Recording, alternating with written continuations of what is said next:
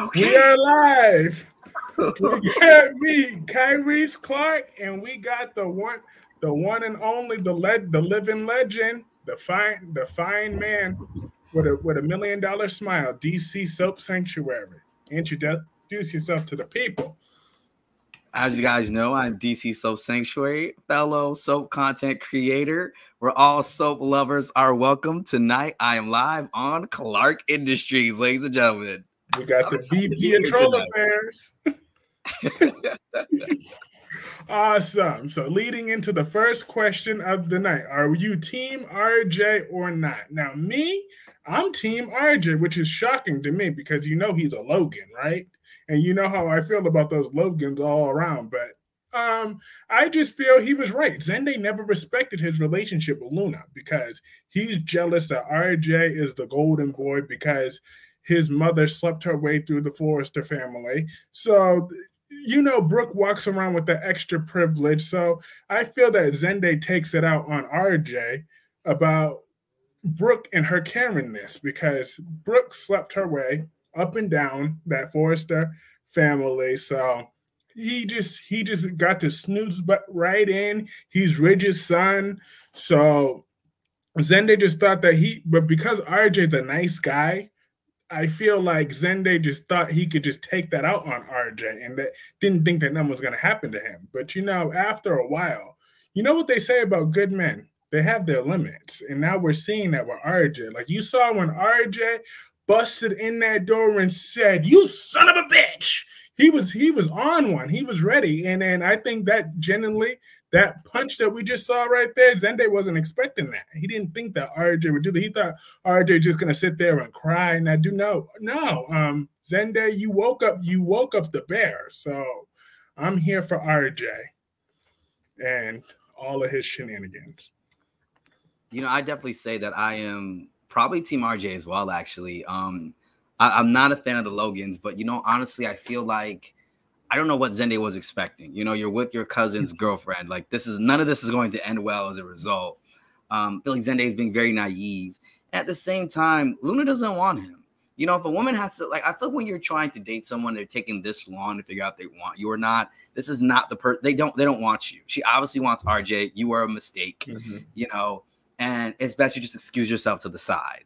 But instead, he keeps wanting to pursue this. And it's like, where do you think this is going to go? You already have the whole drug thing going on there with that, which is making this very controversial within itself. And then on top of that, now you want this embracing by RJ, which is just not going to happen, unfortunately. Exactly. I just feel like, and then my thing is how Zende's acting afterwards too. Like, the girl was drugged. And so you basically essayed her accidentally. But you still had the nerve to pressure her afterwards to be like, Luna, do you really think anywhere is there even a part of you that enjoyed us being together? That's when Zende lost me for good. I was like, no, I'm on Team Fat Chest Boy RJ. I'm here for him. And I'm glad that he punched Zende, and I'm looking forward to RJ's wrath going forward because you can only push a good man so far. RJ really wanted to do the right thing. Like, think about it. He's all about peace. All the stuff that Thomas did to Brooke and Hope, but he still tried to keep the peace with Thomas, even though he clearly doesn't really like Thomas that much. But he's still RJ's a peaceful guy. So he wanted to give Zende that same grace. But Zende, I felt, finally pushed RJ too far. So, and my thing is, I do feel that Zende needs to take some sort of responsibility that he could have assessed the situation, been like, we didn't really have no real conversation. There was never a plan for us to hook up. So now you're just in my bed talking about you were waiting for me when there was no other indication that I was ready for that with you. Okay. Am I breaking up, by the way? Is my internet connection good? Yeah, you're good. I can hear you. Okay. I'm making sure I wasn't breaking up. Okay. Make sure I was breaking up. By the way. Okay. So, honestly, I have to say that with RJ, I totally get where he was coming from. I haven't seen today's B&B, by the way. I've only seen GH, but we can still talk. We can still talk and hash it all out. We can still talk and hash it all out. I'm definitely Team RJ because I just feel like Zende has become very desperate. I hate seeing that on soaps. It's so tired when people are pining after someone that does not want them, similar to Sloan in Days of Our Lives. on Eric. It's just like, you know, this is not going to end well. You're doing all these things to try to keep somebody, and they clearly don't want you. And if anything, I think he would become more attractive to Luna if he took a step back and keep trying to keep propelling himself forward, because people always like what they can't have, even if they already have it. If there's a little bit of space and distance, something becomes more attractive and more appealing to us. But the more something's on all over us, it's like, okay, we already got you. Like, what are we going to do? Like, she already knows that Zenday's there as a backup in case she needs him. You know what I mean? Absolutely. She's more concerned now about RJ because now she's in a position to lose him because he's a man with morals and values. Mm-hmm. And RJ's definitely upset, but he's mostly upset with Zenday, as he should be, because I felt like, because think about it, if some woman or some guy I wanted for so long, but with no build up, no nothing, they're just laying butt naked in my bed. By the time I get back home, I'm like, it would cross my mind to think they may or may not be under the influence of something. It is just, I felt the adult thing to do, Zenday could have stopped that situation. And, but he didn't. What happened, but the way he's going about it afterwards is just making him unlikable. And then why didn't he, at the very least, agree to step down from Hope from the Future or something like that, or be like, I don't think it's a really good idea if me and Luna work together. That's RJ's thing, so I'm gonna take a step back and let RJ work with Luna. I know he's inexperienced, but I'll try to help RJ from the side. Let me try to do the admirable thing. But nope, he was glad to make Luna feel uncomfortable.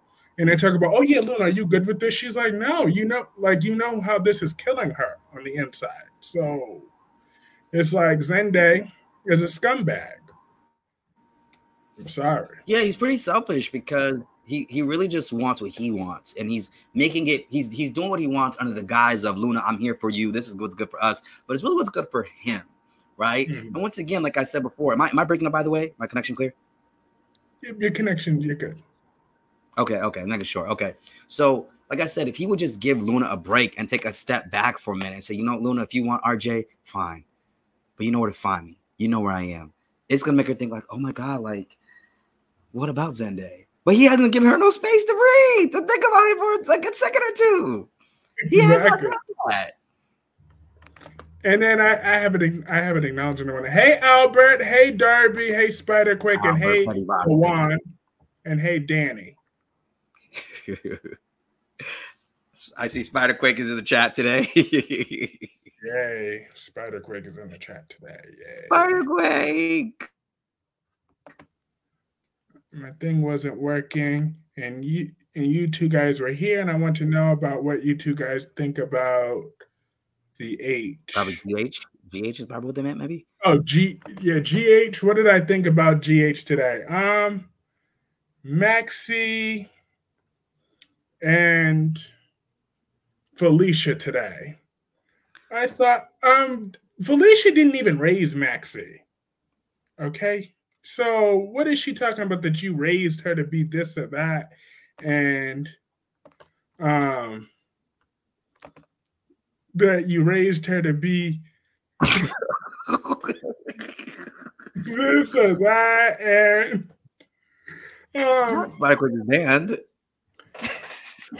He wasn't banned, okay? He was just timed out. Okay, just continue. Just continue on. Just continue what you're saying. Felicia didn't even raise Maxie, so Mac did. And because she was too busy going off with Frisco Jones somewhere. So Maxie, just go back with that, man. Ain't no other man checking for Maxie right now. So even though Maxie did lose weight, she's looking good right now. Okay. Now it says zero people. You're not gonna touch what one? The weight comment. I'm not even gonna touch that one with the 10 people. Oh no, but she lost weight. She lost weight though. She actually looks good. Her and Tracy Abbott, I'm trying to tell you, they got it going on. But Tracy and Nate for 2025. Tracy and Nate for 2025.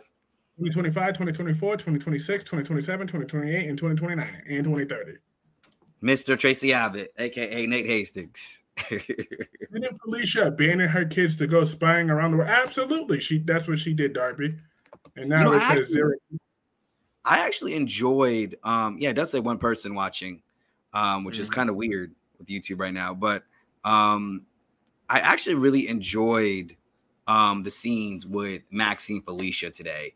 I feel like it was a warm scene for me. It was warm, and you know what? She's right. Like, sis, just get with Spinelli. Don't do the whole Elizabeth Weber thing. Just don't do that. You know, 3 kids, you're for people. Just pick a man and let's just make it work, sis. Let's just make it work. The old man is going to take this from you. Okay, let's make this work. Okay. Exactly. Since Nathan is dead, so he could adopt James eventually, and then Peter's dead, so he could adopt Louisa eventually. You could raise all 3 of your kids together. Y'all already had your daughter together that's almost a teenager. So come on, Maxie, we don't got no time for you to waste. There ain't no other man checking for you right now. So exactly. And that's the thing. Exactly. And it just feels like, at that point that Maxie should be pretty knowledgeable at this point to know that Spinelli's the only man that's going to be able to be there for all of this. And honestly, I think what the writers made a mistake on is like trying to have us invested this late in the game, because they should have been together. I mean, they've been through so much already, Maxie Spinelli, and to wait this long, it's almost like Brooklyn Chase. Like the Peter August thing and the baby switch thing with Baby Louise was enough to bring them together. But then we needed a more of stupid storylines to actually be the catalyst, which makes sense. And that's what they're doing now with Maxie Spinelli. Like that storyline, the baby thing was enough to bring them together. We don't need all the other stupid stuff. Just put them together already. You know what I mean? So that's what I'm ready to see. Hey, Gemini. Yeah, and hey, CJ Clove 18, and hey, Gemini. Let's see. I always hated her and her horror Spinelli. I think they should bring. Taiwan. These messages are always jacked up. I think they bring back the brothers of that doctor's doctor. It's the professional backdrop for me. LOL. Yep, the RJ punching Zenda. That was the highlight of all soaps by far today. So that was absolutely going to be my background today. And then DC got the microphone, and then hey last day. So DC comes and we get professional shit. Hello out. Absolutely. DC, the $1 million man with the $1 million smile. Right? I think that today's GH, I thought was interesting was even the scenes with Sonny and Brick today. And Brick was like, almost vouching for Dex in a way. And, with Sonny and this whole storyline and Ava's wild hair, it's giving Azrael turns, because literally Azrael turns, people have their hair out like that. Azrael turns. Literally, the world is turning with that hair. The world is turning with the hair, But today's GH was actually pretty warm and very interesting. And I watched it live today, which I normally don't watch it live. That was a hotel today, so I watched it live.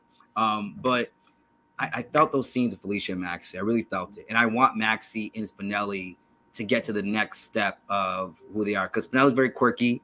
Maxie's bougie and high maintenance, which is why they go so well together. Because you can't put 2 bougie, high maintenance people together. It never really works. And so, you know what I mean? It does, but it doesn't at the same time. Like Sonny is bougie and high maintenance, but in a mobster kind of way. Because he's a mobster, that's why. But he's not really a bougie man at heart. You know what I mean? But he always ends up with a bougie woman. And that's what he likes. He likes a high maintenance woman. I always say that. Sonny likes him a good high maintenance woman. But is that Ava Jerome? Crap. I think Ava Jerome is. She's another high maintenance woman. I feel like Carly has always been a gritty woman, not so much high maintenance until she got with Jax. Jax turned her into that high maintenance, Metro Court hotel owner kind of vibe in a sense. But she wasn't initially that kind of woman in a sense, And I feel like she never really challenged Sonny in a sense like the other woman did. And Sonny, like every man wants a good challenge. Everybody wants to be challenged in a relationship. Trust me, that's what keeps it interesting. If you're not challenging the person, they get bored of you and might do some things against you at the same time. Exactly. You're not bored. As long as they're not, it's different between a challenge and a headache, though. There's a difference. That's true. You want to be challenged enough, but not have a migraine at the end of it. That's the difference. And then CJ Clove 18 says at this point, Zende needs to remove all contact from Luna because if he keeps trying to contact her, it may look like harassment. He's already borderline that, in my opinion. So I feel, but he's definitely. But I put this in I believe Sunday's stream. But I think Zende's definitely going to be the Forrester black sheep for a while because unlike when Thomas was going through his shenanigans, usually Ridge and Steffi stood by him throughout most of it. But Steffi would be mad at him for 5 minutes and then she'd forgive him and whatever. But I don't think. But I think Steffi and we all know Ridge is definitely going to be Team RJ. There's no question there. Now, the only one I could see maybe, but then again, not really because he's too far up Brooks behind. But Eric might say something to try to defend Zende, but not really because he's too far up Brooks behind. So. Zende being the Forrester black sheep, figuratively and literally. He's only Black Forrester, right? So figuratively and literally, the black sheep of the family. Good Lord. Not the only Black Forrester being the black sheep. I know. But, I was thinking about that, but I think the writers know they can only push that but so far too before, because if they treat him too badly, then they already know, they would get way too much pushback for that. So they're not going to be stupid. So they would have to my thing is they would have to write Zende in a corner because they can't treat Zende the way they treat Adam Newman on The Young and The Restless. Because had Adam been black and Zende, it just wouldn't fly with us. It wouldn't fly. If Adam was the black Newman getting treated like the black sheep, I get them trying to tell it just like a regular story and they just so happen to be black, but like the optics of it just wouldn't look good. They would definitely look good to us. So yes, I don't think it's going to be that level, but however, I do feel they could write Zende in a corner where if they make him like a super villain, where they're like kind of scared of Zende a little bit, but like because he just do destructive stuff, and then they have to write Zende off the show, whether Zende goes to jail or something like that. But I don't think they're going to sit there and treat Zende the way like Adam like that, because that's not going to go down. Yeah, because soaps, the way they write villains nowadays is like it's all or nothing. And that's how it was when soaps first started. It was all or nothing. But then through the years, we had like an in-between balance because you had villains on the show. Like you had Alcazar, who was on GH. He was a villain, but he wasn't irredeemable. He wasn't written in a corner, right? You had Dorian Lord on One Life to Live. She was a villain, but she wasn't written into a corner. You had Adam Chandler. On days you have EJ Demira, but he's not written into a corner. And that's the best way you want to write villains, where there's some humanity in them, where they can still last on the screen, but they're not written in a corner. But also they're not dumbed down. Like Obert, they dumbed her down because and I guess that was the only way for her to survive on the show, because after you kidnap Robin and you do all this other stuff, how do we actually justify why you're still here? So now we have to completely dumb you down and do all this other stuff and make you like everyone's bunghole in order for this to make sense. But it's not true to Obert's nature, I felt like. Like, I feel like there's no reason why Obert hasn't tried to kill Heather by now.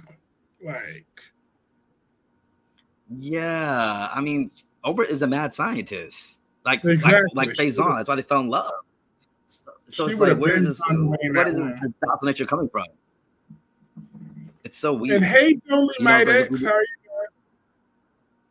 doing? Dolomedics.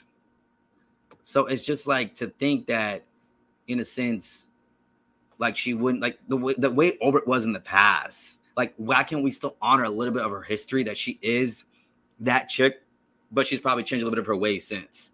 Just like Ava. Ava is still like a bad girl, and she can still be when she want to be, but she's docile down a little bit. They haven't forgotten that side of Ava, but they understand we still need to make her humanized enough to still be here on campus.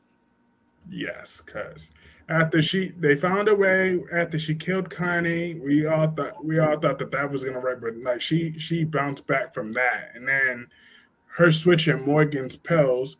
But my thing is, what nobody rarely ever acknowledges is that Morgan also switched Kiki's pills. Michael's pills not that long prior to Ava switching his pills, and they forgave Morgan really quickly. The only thing is Ava's scheme just went wrong. It did. It went really wrong. But it was about the same thing. So Ava coming back from that was inevitable, I guess. Even though in real life, Sonny would have just killed her a long time ago. He would have just put 2 bullets in her so long ago and would have been done with that. But in soap opera time, she recovered from that. But it took them killing off Kiki to finally humanize Ava, though. That made her. Yeah, that was the best way that we kind of like felt for Ava again. We humanized her. Adam and YNR has still not been humanized to me yet. I'm sorry. I was there during the days where all the Adam did. And I know whenever they recast the role, it's almost as if we've forgotten all the things that person did. Because like, nah, it wasn't you. It was the last actor who did that when he was in the role. So like, we're going to just move on. But I remember all the things that Adam injected poison into his eyes to pretend he was blind, to push a pregnant Ashley down the stairs. He slept with, okay, they had a housekeeper at the time, Stella, and her nephew, Rafe, was a lawyer who was trying to get Adam in jail.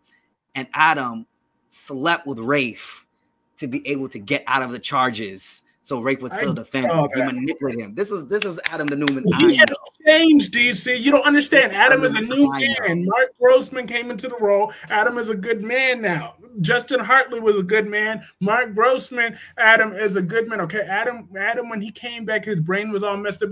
His life was messed up. He just got his memories back. He was trying to merge between Justin Hartley and his own. So yeah, he tried to. He went about it the wrong way. He tried to get Christian back from Nick to be a little vindictive. He killed Delia.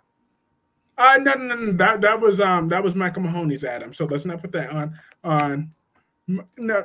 So no, let's not put that all on Mark Grossman's Adam. And first of all, we have to. This is part of the character's congruency. We have to. No, but you don't understand. It's not like he just hit her. He just hit her with no conscience. He did stop and see that, and he saw the dog. The dog was okay. And he didn't see Delia. He just saw her scarf. It's possible that, and matter of fact, and Nikisha to this day still thinks that rewrite is coming one day, that it wasn't even Adam. It was probably Nikki that hit her with the car, because Nikki was the one that was drinking in private that night. If you kill someone's daughter, you should always be like, he does not respect Billy. And it's like, you kill this man's daughter. You can't come to him with respect. Like, if you kill someone's daughter, like, I'm not saying you need to like come like a puppy between your legs, but always come with respect. When Billy tried to kill him 3 different times, though. He let him have That's understandable. That's understandable. No, it's not. Like, that's understandable. Adam did that by accident. Billy did that intentionally. Okay. Adam killed his daughter. Accident or not. Billy's the reason his daughter is dead, though. Okay, Billy's the one that left her in the car in the dark, with a dog at night. Would you leave your 5-year-old daughter in a car in the dark at night? How far am I from the store and from the car? It don't matter how far it is from the store, okay? He didn't have no child locks on. He didn't have nothing. She opened that door and got out. Adam played a part too. And then guess what? Delia's eyes are in Connor's eyes, right? Because they transport Delia's eyes to Connor. And so Adam should be grateful. His son can see because of Billy's daughter. And he's always coming to disrespect Billy. Think about that for a second. Yeah. Is that fair? Is that even fair? He should be grateful to Billy. It's kind of like how how Felicia was always grateful to Bobby for beating his heart for Maxie. That's how Adam should be coming to Billy. Not trying to still take him down after he just gave you his daughter's eyes, after you mowed her down. That, but like I said, Billy did not once, not twice, but 3 times he tried to kill him. Okay, so that's when Adam finally. They should be forgiven. They should be forgiven for that. No, he already gave Chloe's psycho ass, and Chloe still got her name in his mouth every 10 seconds. She can't go without trying to sabotage each and every one of his relationships. He has to deal with that. That's another thing too. Like when Chloe was working for him, he treated Chloe like trash too. But you killed her daughter. Like if anything, said, "Hey, look, Chloe, I'm not." He was very nice to Chloe. No, he was very nice and respectful to Chloe. Are you kidding me? Are we rewriting his or not, Darby? It still happened. He still killed their daughter. He should come with some respect, some humility. Where's the humility? Where's the humility? How about after all that, it turns out it wasn't even Adam, it was Nikki. I would love when that rewrite comes. Well, we're not in that rewrite era right now. We're in this era right now. I don't feel that means, okay, they have reasons why they don't like him, but I don't feel that gives them a license to ruin the rest of his life every single day, to keep trying to fuck with him either. Okay? I didn't say that. But as a result, he should come a little humble, because why was he trying to take Billy down a while back ago? Billy killed his daughter. To him. Billy kept coming after him, so he eventually had enough. You can only kick somebody down so many times. Eventually, they stopped beating Rodney King. Eventually, so come on. Okay, that's true. That's true. But the thing is, so much. Adam is still human. The same human who pushed pregnant Ash downstairs. Look, Ashley stole Ghost gaslighter. Okay, Ashley ain't a saint. What made Ashley think she could have another baby by Victor after she stole Victor's sperm after Diane stole Victor's sperm? With Australia, the housekeeper's nephew would stay out of jail. They were together, and it was now consensual, right? The same Adam who's probably maybe the reason why Ashley's having multiple personalities after pushing her down the stairs all these years. It ain't got nothing to do with Adam. Ashley don't even think about Adam. Ashley don't even think about Adam. Okay? Adam is no way near Ashley's thoughts. Listen, he played a part. He traumatized Sharon. He killed Delia. Let's see what's out there. And Sharon forgave him. A couple other things that Adam did. I'm gonna give him a little bit of leeway on that. Any of the good things that he's done. He's done a lot of good things too. He saved Summer's life. He saved Noah's life. He saved Faith's life. He saved Nick's life. He took a bullet for Victor. He saved Billy's life at some point. He saved half of everybody in that town. Okay? As he should, as redemption. Okay, that's his duty. You want to name all of his crimes that he did, but guess what? Summer has no right to talk about into Claire taking a baby. If anyone asks anything about babies, have her ask Chelsea. Exactly. Let's not forget, Summer Newman, Nick's daughter, killed Adam and Chelsea's unborn child. Do you forgot about that? I didn't. They killed. Remember when Summer was drinking and driving, and she killed Riley, Adam's son, with Chelsea? So therefore, how did Nick and Victor and Phyllis react? They bought Summer they rewarded Summer for killing the baby with a new car. So come on. Yeah. I mean, I don't want to say karma, but No, Adam is a good man. He has only one kidney walking through his body right now. He only has one kidney in his body, one functioning kidney because he gave another one to his. Why doesn't he leave Billy alone if he's really good? Why does he leave that man alone? He is leaving Billy alone. He don't want nothing to do with Billy. Okay, Billy's the one that in his space. All he's telling Billy is, I don't need your parenting advice on parenting my son. Billy, you done screwed up. So there's a man who killed his daughter. So what? Because Billy played a role in his own daughter's death. Okay, Billy is just as much. Matter of fact, I don't disagree with that. But didn't Adam play a role too? But okay, so they're both guilty. Now what? They're both guilty. So now okay, as long as we're just acknowledging his guilt, that's all I want. I'm okay with that. Right, I acknowledge that. Fine, if Adam's guilty, then Billy's guilty too. They're both responsible for Delia's death. So that's why Adam don't want to hear nothing from Billy either. We're even. You're responsible. I'm responsible. Now get out of my face. If you stay out of my way, I stay out of your way. That's what Adam's attitude towards Billy is, anyways. He ain't checking for Billy like that. But he should be more humble when he's around Billy. That's what I'm saying. A little more humble. He was in the past, but that didn't work. Okay, because Billy is gonna always hate him anyways, and then Billy do extra shit. At least Chloe's a little bug that he could squish away, so he doesn't care about Chloe. But he does take a whole lot of Chloe's verbal abuse. Every single time he sees her, she just rips into him, and he's very tolerant to that. How about you not acknowledging any of that? As he should. Huh? As he should be tolerant to that. He killed her daughter. As he should. Chloe tried to kill Adam like 3 times. She's the reason he lost several years with his son, and why he had amnesia. But he still talked. And then she shot my child. You're gonna have beef with me forever. It's just like that's what's gonna happen. But first of all, so if Billy really had the guts, they should have finished the job. But they're lucky that Victor has let them live, because we all know how evil Victor Newman is. So therefore, like I said, in the words of Cardi B, if you kill my child, you're gonna have beef with me forever. Forever and ever. But no, Adam is a good man now. And hey, my gorgeous, flawless, wonderful, God's gift to men, Queen Jessica Lovin. Hey, cat lady. I think real CEO of Boston Enterprises. I think we could all agree that this is all Nick Newman's fault. What's all Nick Newman's fault? Nick is a good man. Nick is a good man, guys. Wait a minute. Nick is a good Danny man. Romalotti is a good. Oh yeah, and did you see how Christine was playing my boy yesterday? I didn't appreciate that not one bit. She wanted to talk about, I got this client in this big once in a lifetime opportunity case. Well, first of all, if that was a good friend and a good case, he wouldn't need a fucking lawyer right now. So therefore, Christine, don't be playing with my boy's emotions like this. All right, Christine was really making me mad. Now rip into her in a more class. He's a good man. You know, the thing was, I felt really bad for Daniel the way Lily fired him. You can tell when Daniel said, "Listen, I want that Princess Louisa project for my daughter." Lily, you know how much that meant for me. Lily was just like, "Damn, like I'm hurt, but like, you know what? Daniel was right." Like, and I felt that hurt from Lily. I felt that, you know, Daniel was her first love. Daniel was the one that she really went against the winners for him, winners fan for him. Oh, and I don't get her, but like, I was talking about Danny, his father, the good man.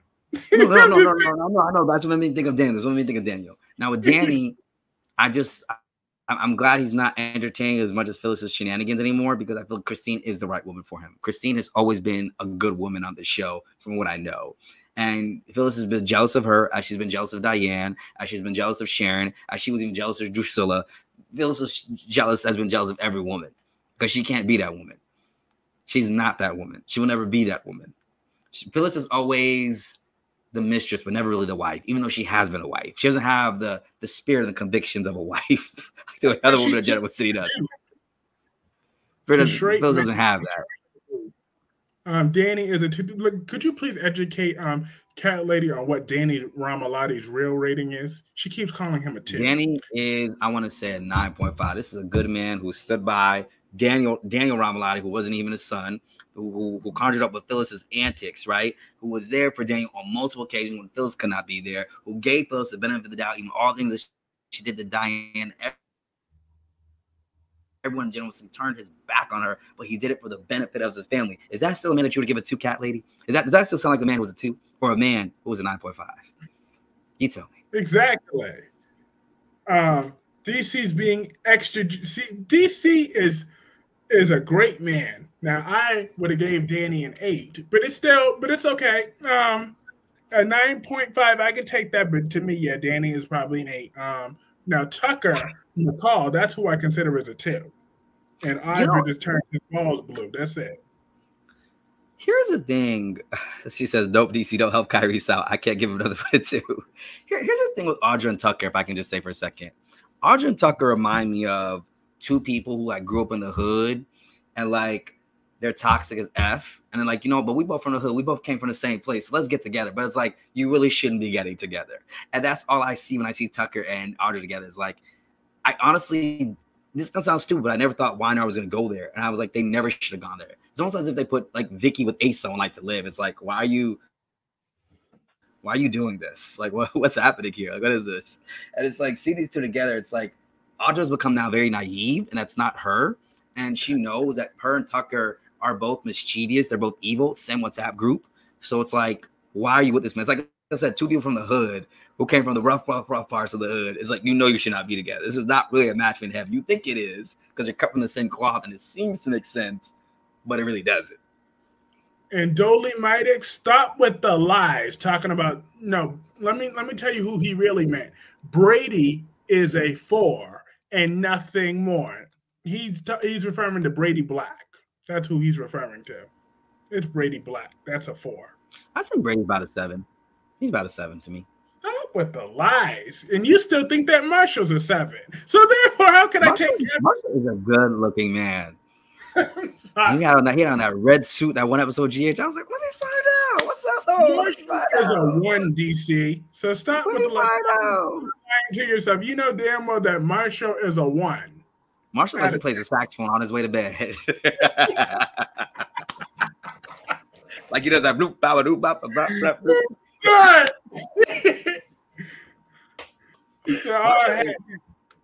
Listen, had daddy got to go on. He had on that red suit, that one episode GH. I was like, let me find out. What's up, though? Let me find out. Him and Curtis looking good. The father and the son. Curtis is about 4.5. So now I'll give definitely 8. Fine, I'll give Curtis a 5. Curtis is a 5. Okay. I'm being generous. All right. He's definitely an 8. Now, Curtis is definitely 8 to me. Curtis is definitely 8. He's a good looking man. Him now and the father. Blaze is a 2 out of 10. I'm not crazy about Blaze and Christina, but it's kind of warming up on me. I'm like, okay, let's see where this goes. There are no Maggie and Bianca from All My Children, but I'll deal with it. We'll make it work. We'll make it work. We all have that one friend that's very toxic you keep around to help you do bad things. Do you see? Hello, Al. I guess referring to Audra and Tucker. Do you think that Willow is going to sleep with Drew so I could have both mother and sister as me? Eskimo buddies. Eskimo buddies. You know, well, Audra and Tucker, I just feel like Tucker will never love Audra. He wants Ashley. I liked Audra better as his henchman. It was new because you never seen a woman become a man's henchman on a soap. It was new, and I actually kind of liked it. But making them lovers, I was like, I don't know about this. I was like, I would have preferred Tucker to be the man that kept her on her toes as an acquaintance, like an evil acquaintance, but not as them as lovers. It just, I don't know how to explain it. It just don't work because she's young, vibrant. She needs someone like that would actually keep her on her toes. That is like younger and that could really keep. He needs a man she can manipulate. Tucker can't really be manipulated. That's the problem with this too. It's like you guys are both manipulators. 2 manipulators don't go together. You know what I'm saying? That's not how this goes. You know what I'm saying? She needs a woman she can manipulate. He needs a woman he can manipulate. But you can't. 2 manipulators can't go together. No. I don't want her back with Kyle. So I liked her with Kyle. I was hoping she was gonna be the next Mrs. Kyle Abbott, and then take over Jabot one day, like in a like it is a takeover out of nowhere. Be like, I'm the new CEO of Jabot Cosmetics, and then it'll be like next week on the Young and The Restless. And then Morphet Dewan says, thanks at DC. Curtis is a solid 8. If y'all say so. Willow and Drew, maybe. I could imagine Michael's reaction to finding out his wife slept with his uncle. Who cares about Michael and his reaction? Look, Michael is these days. Michael is a 9. He was always been a 9 for me. No. Brian Craig is a 9.5. Like, no, matter of fact, no, fuck that. Brian Craig is a 10. So, but if I had to pick between Morgan and Michael, it'd be Michael because I wouldn't mind being the next Mr. Michael Quartermain. Because here's the thing, well, Michael, if you marry Michael Quartermain, you got to think about it. You have access to Corinthos Coffee. Well, when Carly was on Metro Court, you would have had access to Metro Court. You have access to General Hospital because of Monica. You got access to ELQ. You got access to the whole town being with Michael. And not like he's a good-looking man, and he's a good man. Providing for his family, doing his thing. What? Come on now. You got the protection of Sonny's organization behind you and Jason. Come on now. It don't get no better than that. Well, you pretty much, if you're married to Michael Quartermain, you got the whole town behind you. You got all the assets of the town behind you when you marry Michael Quartermain. And he's a good-looking man. What's up? It don't get no better than that. Well, actually, I wouldn't, but no, he's not the marrying type. But if I was to hook up with any guy on that show, that would be Mr. Brennan. I'm just saying, Mr. Brennan. Mr. Brennan's like the type to hook up with someone and then shoot them right afterwards. Like, yep, sorry, got to take you out. It's like, damn, it's like that. Shoot him right afterwards. But like, he's the rare type of man. Because usually I wouldn't like an older man like him. But like, he's just that type that's just like so perfect. And then I could just visualize him. He probably wears that nice cologne. You could tell that he probably smells so good and probably feels so good. Just like imagine with him all around you, just. But Brennan and Jerry Jacks, like I said, it's not the type of man. They'll hook up with you for the night and then they'll shoot you right afterwards. Like, sorry, like it's just business, but I had a good time.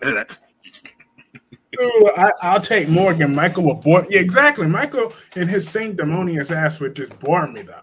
I'd get tired of hearing his attitude. I would have to knock him out after a while. At least Morgan, I could hit him over the head and get him some training. Okay. But Michael, he's just too insufferable. I do. Because of his name. He has a great name. Michael's a great name. That's the only reason I like Michael somewhat. Michael's a good-looking man, y'all. Michael's a good-looking man. He's handsome. He's a businessman. He's a family man. I don't know why people have this issue with Michael. Ever since Michael came on GH, I was like, dang, he look good. Maybe I go about the same age. What's up, Susan has a receipt for you. And then Susan says to DC, and all those assets won't get Michael a personality. I used to like Michael until he hired Dex. You damn right. Honestly, listen, I like Michael. And listen, if Willow can't hold it down, Michael, let me know. Give me a call. You know what I'm saying? I'm just saying. You could get some food poisoning from Carly's stale ass waffles from Bobby's, and then Michael can get you a room at GH from his grandma. Listen, if I was married to Michael, I would be making business moves. I'd have a stock in Corinthos Coffee, be one of the board members at GH. Maybe I'd be part owner of Bobby's. Listen, and see, and that's the thing about Bobby. You got all these things going on as a result. Michael is not ugly, but Morgan looked better. Brian Craig was cute, but what makes Michael cuter is a business acumen, and he's a family man. Morgan was too mature. Morgan was cute, but like in a F-boy kind of way. You know what I'm saying? Michael is too much of a wimp. Michael got that stability. Y'all don't want stability? Nope. Not if his self-righteous ass is attached to it. Absolutely not. Michael be holding it down for his family, though. He be holding it down for his family, his kids, and it's nothing sexier than that. Nothing sexier than that. That's a good man. That's a good man right there.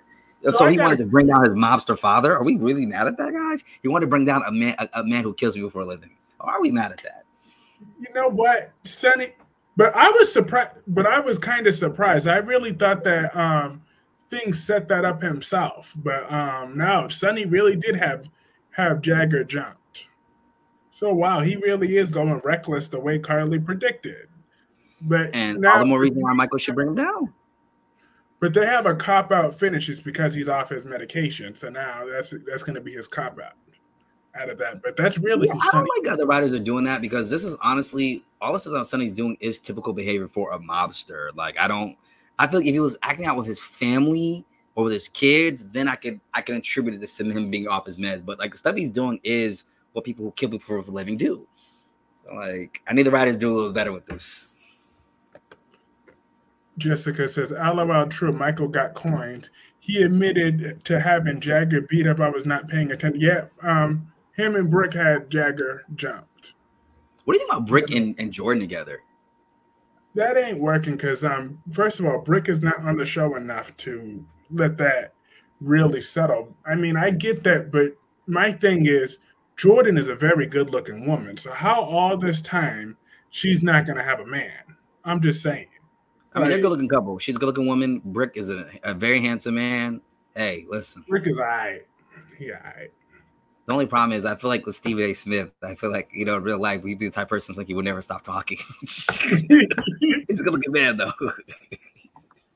Yeah, Sonny raised Michael's weak ass. Maybe he should remember who raised him. Make no excuse. I'm no Sonny fan either, but to plot against your father figure is inexcusable. But he's trying to bring down a man who kills people for a living, guys. That's not the reason why he was trying to bring him down. So, like, people have all this smoke for Nina for snitching on Carly. So, but yet they gave Michael a pass because they're that mad at Nina. Those same people. I mean, Nina was trying to uphold the law, but Nina also understands she was a mobster. You don't call the cops when you're dating a mobster. See, that's the thing about Sonny. You're the son of the mobster, so you don't snitch. Sonny always dates these high maintenance women who don't even know how the mob world works, except for Carly. And that's why Carly is always still numero uno, because she gets how the world works. Because Brenda didn't get it, Kate Howard didn't get it, Connie Falconeri didn't get it, even though her and Kate Howard are the same person. Alexis didn't get it. Nina didn't get it. You know what I'm saying? But guess what? But Carly never got it now, because guess what? Ava gets it. Ava is the mob. Doesn't just get it. She is the mob. And she's like the exception, because usually the women who do get it, Sonny doesn't want a romance with him. But it's like the first time he kind of does want a romance, because he never really wanted Carly. Carly was never the love of his life. It's always going to be Brenda Barrett. You can't tell me nothing else, guys. It will always be Brenda forever. Forever will be Brenda. And he's looking for Brenda and every other woman he's been in since. Let's be honest. Y'all don't see the pattern? He's looking for Brenda. That's what he wants. Yeah, Brenda, tell me y'all don't see that. That's the love of his life. He's looking for Brenda and every other woman since, because Brenda was a good woman. The Quartermains loved her. She was revered. She had a good reputation, and she tried to bring Sonny down. She was a classy chick. And ever since then, Sonny has always gone for the classy chick. That's always the one. Alexis, Kate Howard, Nina, Claire Walsh. That's what Sonny wants, him a classy chick. And then last day's asking, what about Sonny's first wife, Lily? Did she get it? Get what exactly? You need saying? Being a mob wife. Probably not as much to get blown up. Probably not as much. It was probably too soon to tell with Lily, but with Sonny, he wants classy chick. And to be honest, men like that are usually want women who are classy because one, they are gonna be more likely more submissive to them, and they're more of a dominant figure. They don't want another dominant figure with them. So a certain mafiosa, that's not what's gonna work. Ava is no longer in the mob anymore, so it's almost she's more docile. She could work with Sonny now. But she still understands the mob, so she could easily step in and out of that thing. So Carly can't just say, "Oh, well, no, you don't understand what it's like to be with Sonny." But Ava's like, "Bullshit! I was Sonny's rival all these years, so like I was actually in the business with him, against him at that same time. I know."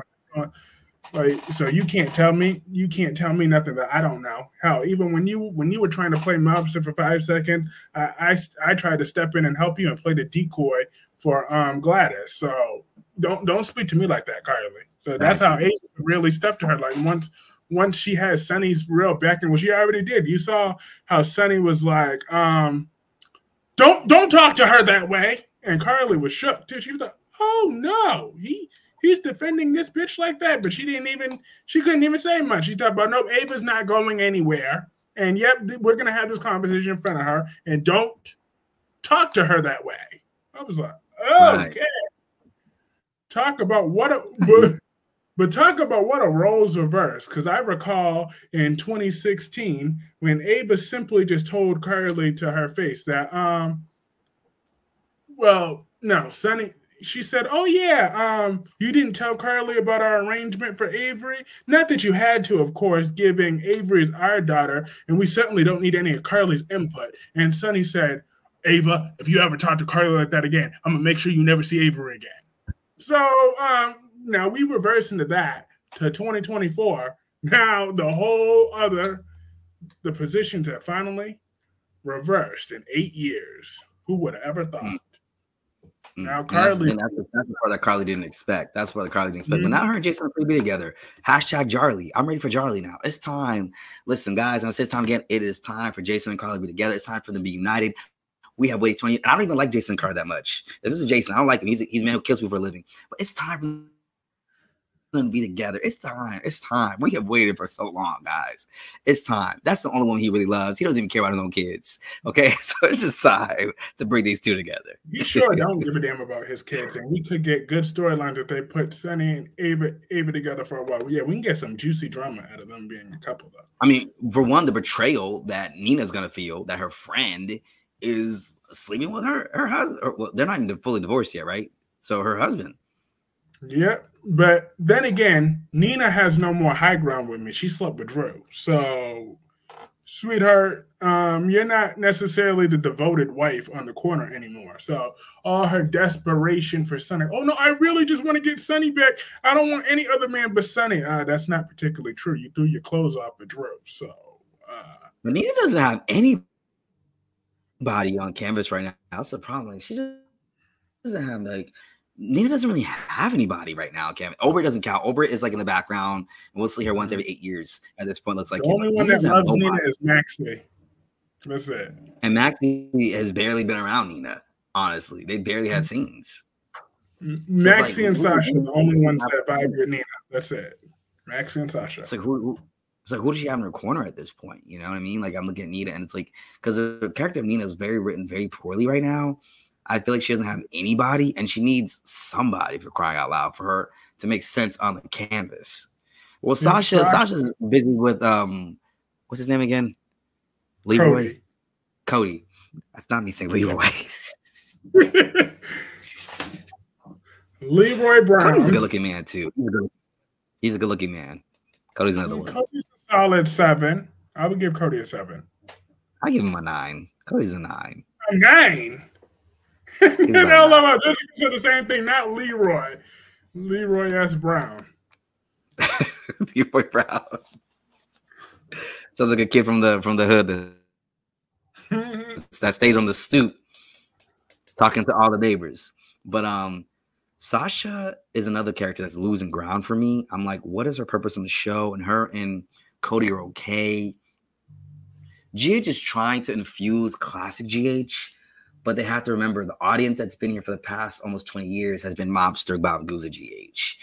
And so these storylines, I don't know how they're going to work for this audience. Because this is the thing, like, you know, we talk about soaps, like, soaps need to bring in new audiences, right? And you might think of the Gates coming. I'm happy for it, but, like, people aren't watching soaps. And I don't know if soaps know how to bring in new viewers. They're all about keeping the viewers that they got, and that's cool. But how do you bring in new people? You've got to bring in, like, compelling storylines. And they haven't been able to do that for a minute. You know what I mean?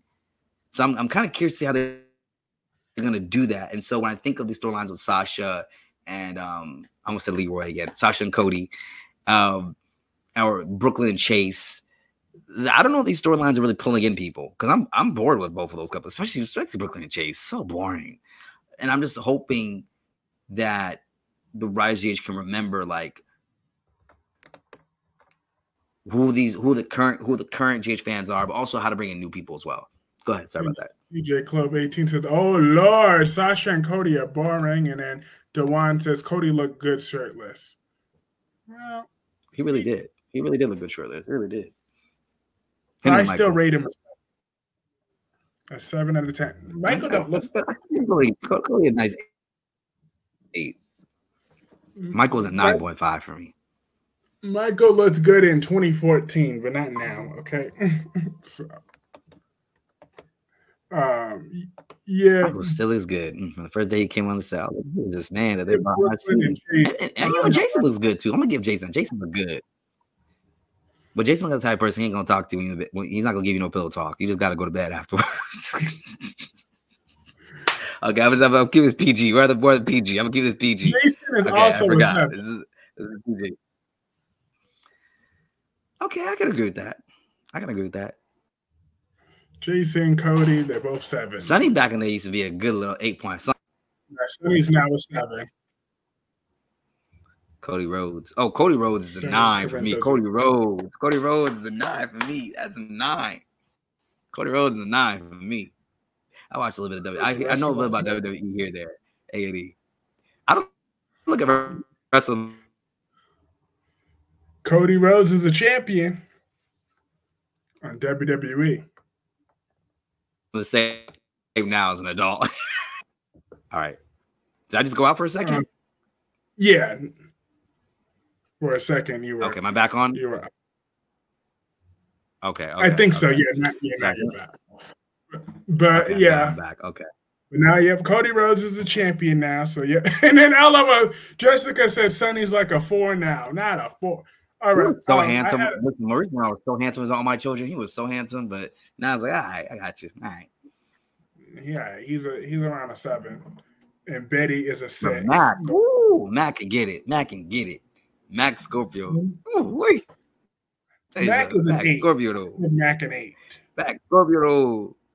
Let me tell you though, Mac Scorpio though. What's up though? What you wanna do though? You got a band though? But back to the Young and the Restless. I think they finally took my Aunt Jordan just a little bit too far this time. All right. It was really messed up watching what she said, which she said to Harrison, because Harrison's like, yo, I want my mom and dad. And then Jordan told him, your mom and dad don't want you anymore. I'm now your Aunt Jordan. You're gonna stay with me. She said that to that little boy. Was she kidnapped Harrison? Yep, she kidnapped Harrison and Claire, and she dead ass said that they didn't just show that off screen; they actually showed her on screen saying that to Harrison, that his mother and his father does not want him anymore, and that now she's his Aunt Jordan. Because he said I don't know you. I want my dad. It's like he doesn't want you anymore. I'm like, yeah, this lady gotta go. Damn. Nah. I liked Jordan when she was coming after Nikki. Like I said, I really enjoyed when she was shoving that alcohol up Nikki's arm, because I'm sick of Nikki and her stuck-up, snobby self, and I don't care. Jordan could give her so much liquor until Nikki's liver falls out. All I care. But you don't come after a child. That's just That's just what you don't do. So I can't support. Yeah, kidnapping children was like an All My Children kind of thing. That's what All My Children. There was always someone's child getting kidnapped or going missing, or someone finding out they had a long lost child by a shot vial or something like that. It's not usually on the rest of style, but wow, I didn't know that because I hadn't seen YNR yet today. I only saw GH before. I love it. Now my channel's a little different. I stay up on all the soaps up in here. I make sure all the soaps get some good love up in here. In terms of what's going on this week in soaps, happened to me. Wi-Fi wise, am I still here? You are still here. Am I working now? Okay, sorry about that, guys. Wi-Fi here is terrible. God damn. But I made sure I watched all. I actually made sure I watched all 4 soap operas today. I had some case studies to do for class. I was behind, but I was watching GA during the time. I probably could have ended up seeing all 4 today, but I didn't get the chance to. Kyrie's honestly. Kyrie's honestly for me personally. Do you have alcoholism? There's many in my family. Yeah, I do have an alcoholic in my family too, but I still have no compassion for Nikki because. Why is that? Why should I? They give me no reason to root for Nikki Newman. Like I feel like I kind of agree with you. I kind of agree with you. Like, because my thing is, I know that none of these Newmans, like, no matter what she did to the Newmans before, none of that would be any long-lasting damage. It's Victor Newman. Like, the man is indestructible. If all the crap he's done over the years haven't caught up to him now, and he's like 155 years old, what makes you think anything Aunt Jordan does to him is really going to stick, okay? He is not going to change. Victoria is not going to change. Nikki's not going to change. So why should I waste my time having any sort of compassion for Nikki Newman when I know nothing to do? Like I said, now give me something that she really can't recover on. Like if she has to truly stay on dialysis for the rest of her life, like because of Jordan ruining her thing or something like that, that would really make me root for Nikki and forget why I hate this woman. And then like really make me feel something that it doesn't matter what Victor's money can't throw at it. There's something, but like that's just not going to work like that with the Newman. So that's why I didn't care. All the things that Jordan was doing, I knew that Jordan, like I was trolling to a point when I'm like, oh yeah, Jordan, my Aunt Jordan is a good woman deep down. Okay, I always knew she was evil, but watching her what she's doing to Harrison, this is going to affect Harrison for the rest of his life. He's going to remember that being kidnapped. Yeah, but seeing a child, an innocent child, that she's trying to ruin his innocence, telling him his parents don't want him, like that is just drawing the line. That's why I draw the line. So, like, but as much as she did the same thing with Claire, though.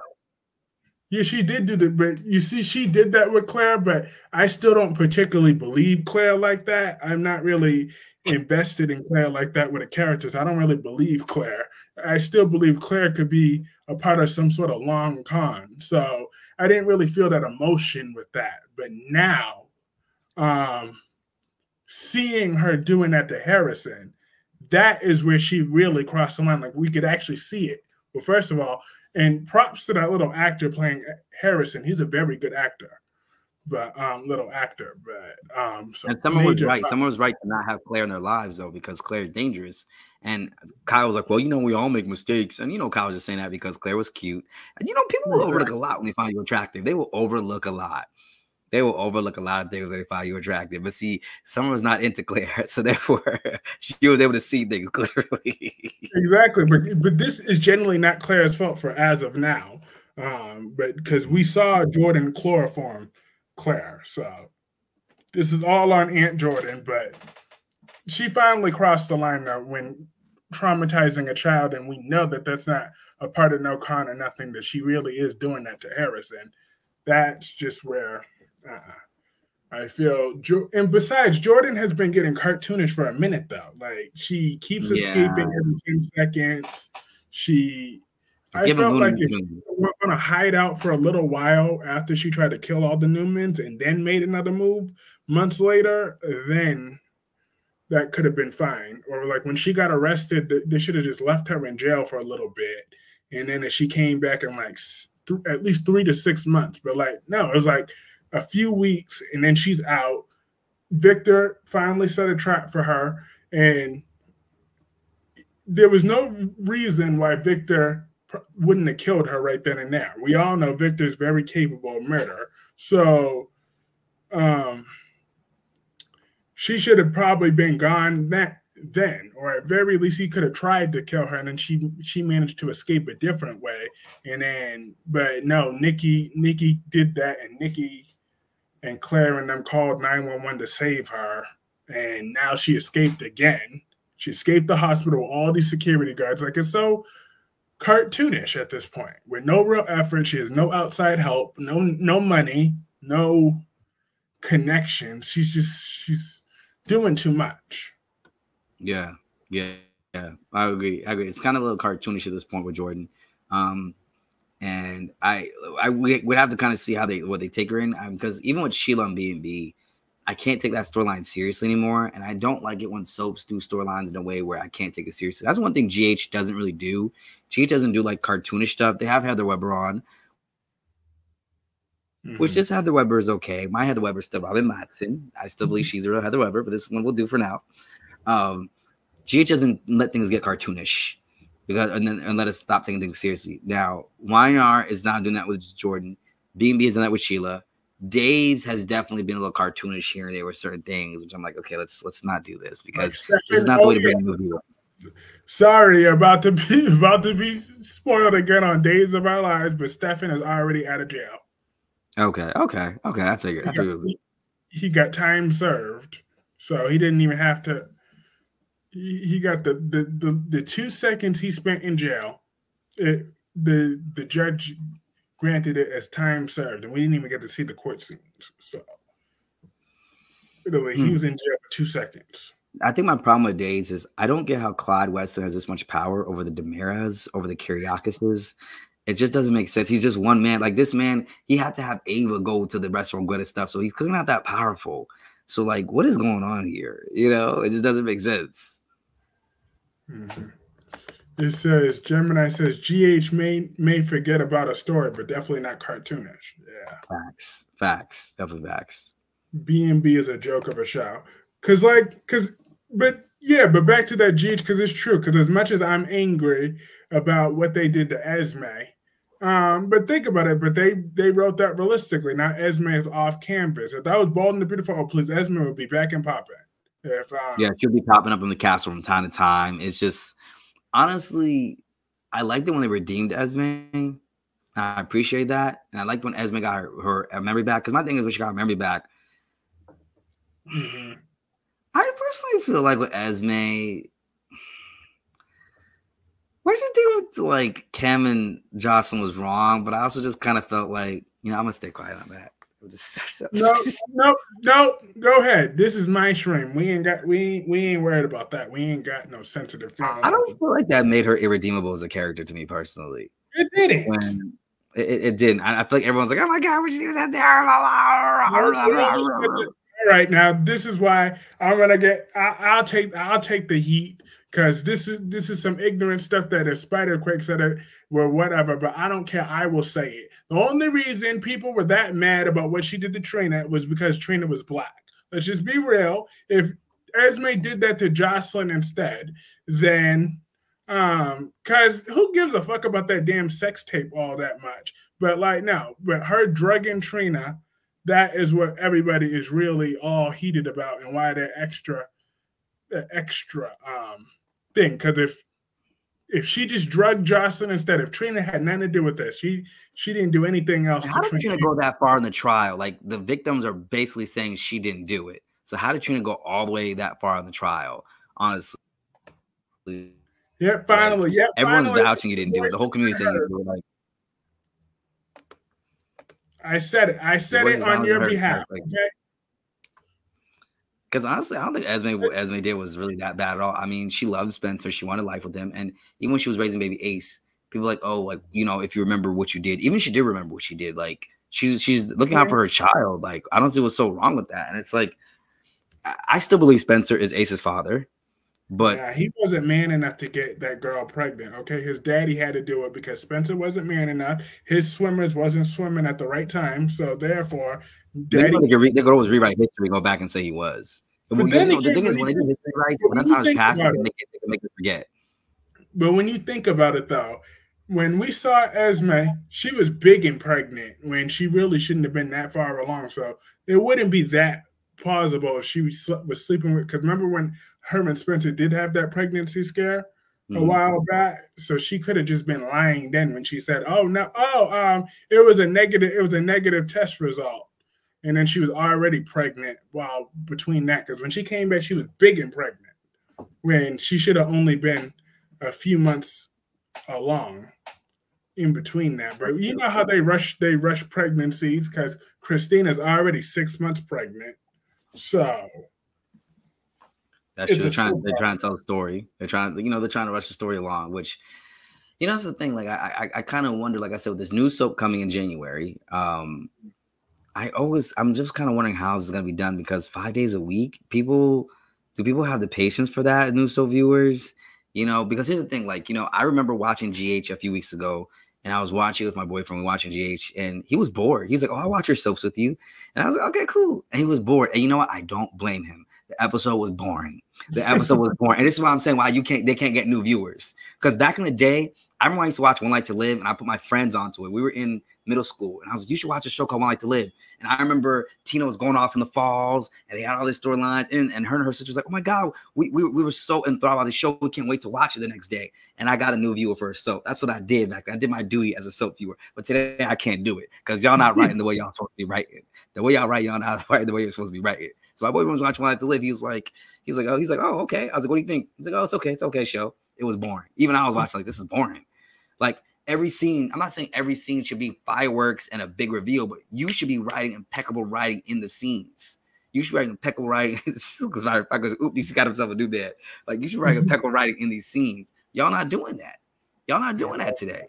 That's why you can't bring in new people. Now, my mom, she'll come in sometimes. She'll see me watching GH. She's like, "Oh, is that Mrs. Quartermain?" When she sees Lucy, because Lucy was married to Alan back in the time when she watched GH. It was in the 80s. So she'll pop and make a little comment. But new viewers, y'all can't do it. Because remember, GH was a soap to bring in male viewers. It was that soap that did that job. But now y'all ain't bringing in no viewers. Although the Queen Jessica and Gemini and them, these nosy people got a question for you. They said, was it your current boyfriend or your ex-boyfriend? It's current boyfriend. Current. All right. My ex-boyfriend was like what? From like over a year and a half ago? Look at me put my business out of this. This is the members live, right? This is the members only, right? Or is it general public? General public. It's okay. He doesn't watch soaps, so he's gonna be okay. He don't watch soaps. Oh, this is an old period. Oh gosh. But that's what I'm saying. Like, they're not bringing new viewers, and so I hope the Gates is written away. Also, I hope the Gates still has that traditional soap look I'm hoping for. So we'll see. Go ahead. Yeah, I feel like the Gates, on the other hand, they need to have more realistic storylines for 2024. Like, get with the times and do modern storylines. Let's not go back to the 1980s, back from the dead, this, that. Like, now we need like fresh stuff. Like, give us stuff that we could escape from. Let's not make it too much of the real life drama, but give us some good fantasy that's not too cartoonish. Like, come on, if they hire creative writers, they could do it. They could just find a way to surprise us. Like, be like, "Oh, I cannot wait until I get back home from work. The first thing I'm gonna do is I'm gonna watch the Gates the second I get home from work. I can't wait to see that. I cannot wait. Oh, I cannot wait until my 30-minute break. Like, no, you need to schedule my lunch until later, because at 2 o'clock the Gates is coming on. I need to watch the Gates live. Like, you need to make us feel that. Like, feel that. Can I tell you? I think the one soap that had the best balance between realistic and still giving us that soapiness was One Life to Live. And the reason why I said because the whole premise of that show was diversity, right? But with One Life to Live, is that it gave us realistic storylines. Like we saw it with the One Poor People thing with the racist arsonist, but we were getting a social issue storyline, but a soapness at the same time. One Night to Live did it perfectly. It did it perfectly out of all the soaps. Now all my children gave you the character development. So you really got to really be in tune with the characters. And some of the storylines were ridiculous on My Children, but the character development, the little somber music they would have in the background, it would make you kind of like in your tears, like, oh my God, I can't believe you did that. Oh my God. You felt it, right? But a lot of these soaps now, it's like, what the hell are we watching? Like, I can see why people don't want to watch this crap. Like when I watched One Life to Live back in the day, I was able to put my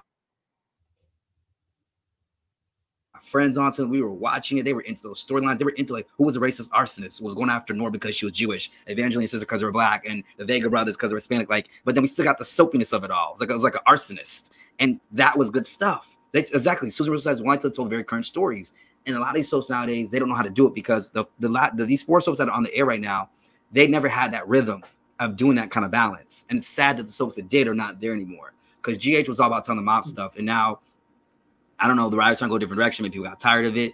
YNR was always like a slower storyline. It was for older audience, but the older audience, most of them are 6 feet under now, so we got to tell some new stories. And B&B, B&B, it's just B&B, the audience that was so into Ridge and Brooke, they're 6 feet under too. They're about to stay here no more. So y'all got to do something different now. They sure do. Oh gosh. So I'm hoping that's what we'll get with the Gates is, like you said, a realistic storyline. You can still give a soap, but something that brings in new people. And another thing is if they have to bring in some old familiar faces from soaps and also some familiar faces out there on just pop culture to bring new people in. Like bringing Jackie Harrison on Days was genius because she has a sister audience that she can bring with her. We need that. Like One Life to Live did that. They had Snoop Dogg on at one point in time. They had One Republic. They had what was it? What's her name? Kourtney Kardashian was on One Life to Live, and she played a detective. People don't even know this, right? Ron Carvalhotti knew what he's doing. That's why I feel like Days has a chance to still prosper. They still have a chance to still prosper and make it out here. So, and that's my little spiel. That is true though, but like I feel like with the Gates, it's very important that they make sure that they don't forget anytime soon. For the next at least 5 to 10 years, you got to really write with urgency. That's what they really need to do. Like they need to write like every day, like it's your last day. Like you got to be like, no. We cannot put no crap out here. Oh no. F that. This let me proofread this shit. Oh no. This script is some garbage ass shit. We can't put this out there. You got to write like every single day, like it's your last day. That's how they need to do that. I agree. Because you know the thing is that's the thing that happened a lot of soaps is that it wasn't until they got canceled they put out their best material. Like Loving, when it got canceled in the 90s, they came out with the serial killer mystery where the lady killed her own son. It was like, what? And it's like that was their best storyline, but it was too late. One Life to Live came out with their best stuff. Why they got canceled? All My Children, I don't think they count their best stuff. Well, it was okay. I can't say they count their best stuff, but most soaps did because now it's like we don't have no threat of cancellation anymore, so let's just do it. You know? But it's like you're right. That's the way they should write, as if this is our last. Because that's when you'll bring the best material. And these soaps, they don't have no competition. Like Wine artists, don't nobody competing against them. So we're just right, whatever. Like we're all gonna get paid anyways, guys. So like like Nick Newman just shows up for the check. Exactly. What is Nick doing? He's just there for the check. What is he even doing? You know. So I agree with you. Totally agree with you. That's what they got to do. They got to keep it current. We need some strong acting from this show. I agree. I hope they can do that with the Gates. I really hope that they can give us that realistic writing. Give us like Days would do great if they would just lay off the cartoonishness a little bit. They're doing okay. No soap will ever be All My Children, but this is a Procter and Gamble soap. So I have high hopes because I remember how As World Turns was written, how Guideline was written, how Another World was written. So I was like, I think this can be done right. That Procter and Gamble's behind it because their soaps were written a certain type of way. So, but y'all love to talk about One Night to Live. But I remember like one time when I was like 9 and my mom was watching that. I was like, And I remember always being so bored when One Life to Live was on. Then my mother's like, "What? You don't like One Life to Live?" I said I could tolerate General Hospital, but I don't like One Life. It's better than One Life to Live. I just found that the episode that they had on was so boring. What episode was it? I don't remember, but I just know what it year was. Was it? What year was this? What year was this? 2009. That was one of their best years. Not to me, it wasn't. I just you might have caught them on wrong. You just might have caught them at a bad time. It happens, and it does happen. But One Life to Live, I feel like that was a one soap. Like I feel like I was growing with the soap. Even All My Children, I was growing with these soaps. These other soaps, I feel like I'm really growing with the soap. But I was growing with All My Children. I was growing with One Life to Live. Man, One Life to Live was just the storylines made you feel like you really were connected as a citizen of Landview, and that's why people always complain about diversity on General Hospital. I don't pay them no mind because I'm like, this is what y'all signed up for. Y'all signed up for gunshots and mob storylines. They don't do diversity on GH. And that's what you get. And if you really want to get diversity, you should have been watching One Life to Live, and then maybe it wouldn't have gotten canceled, like Albert. You still hold Albert solely responsible for getting One Life to Live canceled, huh? Then he'd been watching it, wouldn't have gotten canceled. We could have used that view. So just Albert alone has that much pull. Because he used to watch it. He only watched the last 15 minutes just to be on time for GH. That's really what it was. I have an issue with that. Back in the day, soap, you would get smacked, and now they say careful to say. Now they're careful to say the word bitch. That's true. They are careful to say that. There's the only time when Nina screamed at Carly and said, "You don't tell me what to do, you selfish bitch," after she found out about Willow. That was all. We had all that months-long storyline, and that was our payoff. Nina yelled at her and called her a monster and a selfish bitch. That was it. Like, no scratching, no hair pulling, no punching, no none of that. No low blows. Nothing. Just that. And then Carly just stood there with a dumb look on her face. I'm like, really, that's it? And then the SEC nonsense came out. What did we get? Nothing. Carly just said, I can't handle this right now. My mom just died. Why do I have to live in a world where my mom is dead but Nina gets to live? That was it. Then she took over Crimson. And Nina has Crimson back already. So the thing is with GH is that they're all about moving the plot along, but there's no development really in the characters, but they're trying to work on that now, and I appreciate that. Like I said, All My Children, when I don't bring up past soaps, but I got to. All My Children, when they had Greg Madden in the coffin, he was buried alive, and then Josh said to Babe, "My dad died. They killed him. Put me in the coffin too. I want to know what it felt like." And then she put him in the coffin. And he goes, "Let me out. I can't breathe." He's like, "Why would they do that? Even though he was a bad man, he didn't deserve to die like that." And it's like that moment you felt for him. We know his dad wasn't shit, but it's like you still felt for like, yeah, he lost his dad, even though his dad was a kidnapper and his dad wasn't shit, but still you felt for him. And see, it was those moments on soaps that I missed where like you started to feel for people. You really felt for them. Like even the scenes on One Life to Live, the storylines where it's like when you knew the character wasn't shizzle, but you still felt for them though, because the way the writing made you feel for that person, you know, it made you feel like, damn, like what they did was messed up, but that's gotta be a tough situation to be in. Where now that development is not all the way there, but GH is trying. They're trying to give us that, and I actually do appreciate that a little bit. I appreciate like B&B has actually been giving me a little bit of that character development lately. Like even with Hope, when Hope was going through stuff with Thomas, and you know, granted, I didn't like that she was stringing him along, but then I also kind of felt for her too. Like, damn, like she's going through it. When she was crying, she's crying at the Forrester makeup room. I can't believe it. When Thomas was like, "How come are we not good enough for you?" I was like, damn. Yeah, Douglas said that. I felt when Douglas says like, "Well, we're not good enough for you," and you know what? It's like Hope was like, damn, you know, but she's not ready. And I understood Hope's dilemma. She had just gotten out of a divorce. But you know, people on B&B, they impatient. Like you have to get married after 2 months. That's usually the policy on there, right? You know, because that's one thing about Bold and The Beautiful. Like I hate how they don't understand that dating is a real thing. that you could You need explore. time. You Like, need some you always time. got to Yeah. go from 100 to 1,000. Like even like RJ and Luna being so in love, I found that to be ridiculous too. Like you just met the boy, and 2 weeks, literally 2 weeks later, she said, "Oh, I love him. I love you. Yeah, I love you." Like you don't even know his middle name. So like, come on.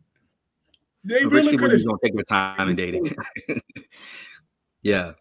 They didn't even get to know each other. But speaking of Bold and The Beautiul, that really was my thought too. What do you think about Steffi Forrester lately? I mean, she's been like a real bitch lately. She's become like her grandmother, like her namesake, Stephanie Forrester. When she came in and she said to Hope, she's like, "Oh yeah, you Logans, you know, you need to apologize for her." It was given classic Stephanie Forrester. It's like she was channeling the spirit of her grandmother. And I was like, "Sis, you need to calm down." Like, because here's the thing: Hope did forgive Thomas. Do I feel like she was kind of taken for a ride? Possibly. But I also feel like it's good that Thomas did it in reverse because honestly, like I said, and I'll say this before, when you're in a relationship with someone or you're pining after someone, the way you make them attractive is giving space or by moving on and doing your business. I'm happy that Thomas said, you know, I'm gonna move on. And hopefully when he comes back from Paris, he has a new woman in his arm. And I hope he's gonna be thinking, oh snap, like he could replace me. Oh, hey Thomas, how you doing? Hey, he needs to do that. The thing is, Steffi doesn't understand that this is good for her brother's growth. He needs to experience that because he's too much up host bunda. He needs to give her a break. Give her bunda a break. You know what I'm saying? You can't be up someone's wazoo all the time. Give them a break. Make them miss you a little bit. Make them desire you some more. And it's not about playing games, but people need to be able to desire. You know that they can lose you. If someone feel they can't lose you, they will abuse you. That's what you got to do. So Steffi, in a sense, she's very overprotective of Thomas, but she also really hates Hope. She does, and for understandable reasons. But honestly, she should be glad because Hope was given Hope. If Hope is in Thomas's orbit, she's not in Finn's orbit.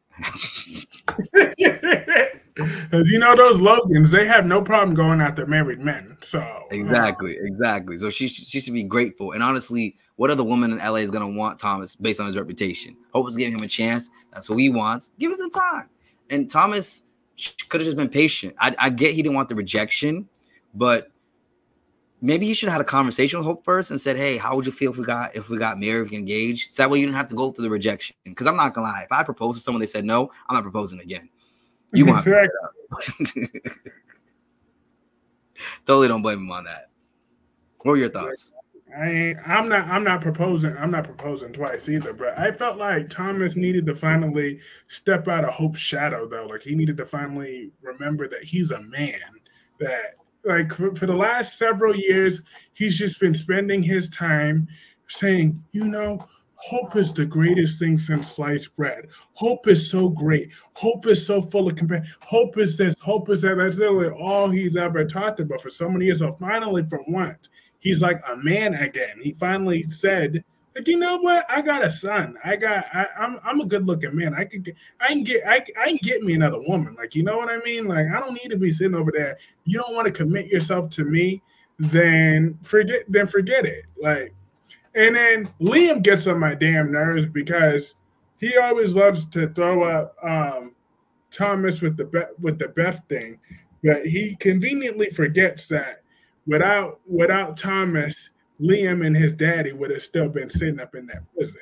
Liam always forgets that. So how about every day with his life without Beth, but you wouldn't be seeing Beth right now anyways. You would still be in jail when you hit Vinny with that car. You would still be in jail, you and your daddy, because they wanted to give Bill and Liam the maximum sentence too. And technically, didn't Wayne Brady steal Beth? Wayne Brady was the one who stole Beth. Yeah, Wayne Brady was the one that stole Beth. So stole Beth, you know? Morpheus says Luna was in love after 3 days. It's true. That was ridiculous. If you reject me, see you have a nice life. Exactly. But I'm glad that as much as I don't like Thomas for what he did to my girl, Emma Barber, who that's right, Darby. Emma Barber was a good character, and Thomas sat there and watched her die with a smile on his face. I'm never going to forgive Thomas for that. So, yep, I hope that Darby heard that because I meant it. Don't think just because I had DC here that I was going to forget Thomas's crime. No. He broke my heart that night watching Emma die with a smile on his face. Do you remember that story? Do you remember what that I was like? remember it very briefly, very briefly. And when they brought Xander back, I thought they were going to bring him back for good. And he was looking good that day. He had a nice little cut. I was like, okay, Xander, what's up, though? I see you, though, Papo. I see you, though. But Xander was on. I'm like, so they're gonna bring Xander back. He was just on for 1 week, and then he was gone again. I'm like, well, that was short lived. Yeah, and he's the reason Finn now. He was on for Black History Month. Better things for Emma. That's right. Emma was a good woman. Well, she was boring, okay, for the most part. But however, the way she went out, they made her interesting on her last day of life. So I felt like if they could make her interesting in one last day of life, they could bring her back and make her the rootable, strong character that she could have been. I felt. See, I would like, if Emma does come back, and obviously you can bring Justin back as a result, I would like them to be on B&B for a little bit and then just have the writers transfer them over to YNR like they did with Sally. Because bring them over with the Barber, Hastings, Hamilton, Winters, Johnson. And she's related That's what happens when you have 5 different last names with them. What was that? Correct. And she's related to Devon and Lily too. So yeah, she is. She is with and Nate and Mamie. They and both are. Her and Justin both are. So how good would that be? As self-righteous as Devon is, so because this is a storyline that me and Cat Lady were discussing on Sunday. Imagine how hot it would be if Thomas and Audra Charles were a couple. That would be a hot couple. And that'd be perfect because he'd be perfectly manipulated. He is easily manipulatable, and they would be hot together. And they might try to take over a company. They might try to take over Chancellor Winters or something, and that would get Devon's attention. And then once Devon does some digging and finds out about Emma, Devon would not like Thomas. So that could lead to Emma coming back around. Perfect. This is a nice little connection. And then Justin gets step in as the new CEO of Chancellor Winters. He's like the secret mystery buyer, that Mamie brings in, and he comes in because Justin is a perfect patriarchal figure. Mamie is there, but I would like Justin too. Justin would be perfect. Justin could be perfect for that. And another thing is, this is a storyline I could see in YNR. This is for Tracy and Nate 2025, hashtag Tate or Nacy, whatever you want to call it. So Tracy and Nate, Tracy's going off to a book convention. She's the author, and Nate is going off into a biz convention, and they just so happen to meet at the same town because they get stranded at the airport, they get a hotel together. And then she's like, Nate goes, Tracy? And, they start bonding, whatever. They find each other. They get involved. Jack says he doesn't trust him because of what he did to Devon and everything. Next thing you know, Tracy gets him a job at Jabot. And next thing you know, he gets a CEO position. They can get married. Listen, guys, they can hire a surrogate. I think this couple would set wine off on fire because it'll be a couple that nobody's expecting, but it has all the storyline potential, and he's gonna become the next Mr. Tracy Abbott. Yeah. And I believe he could carry her up the stairs in a beautiful scene.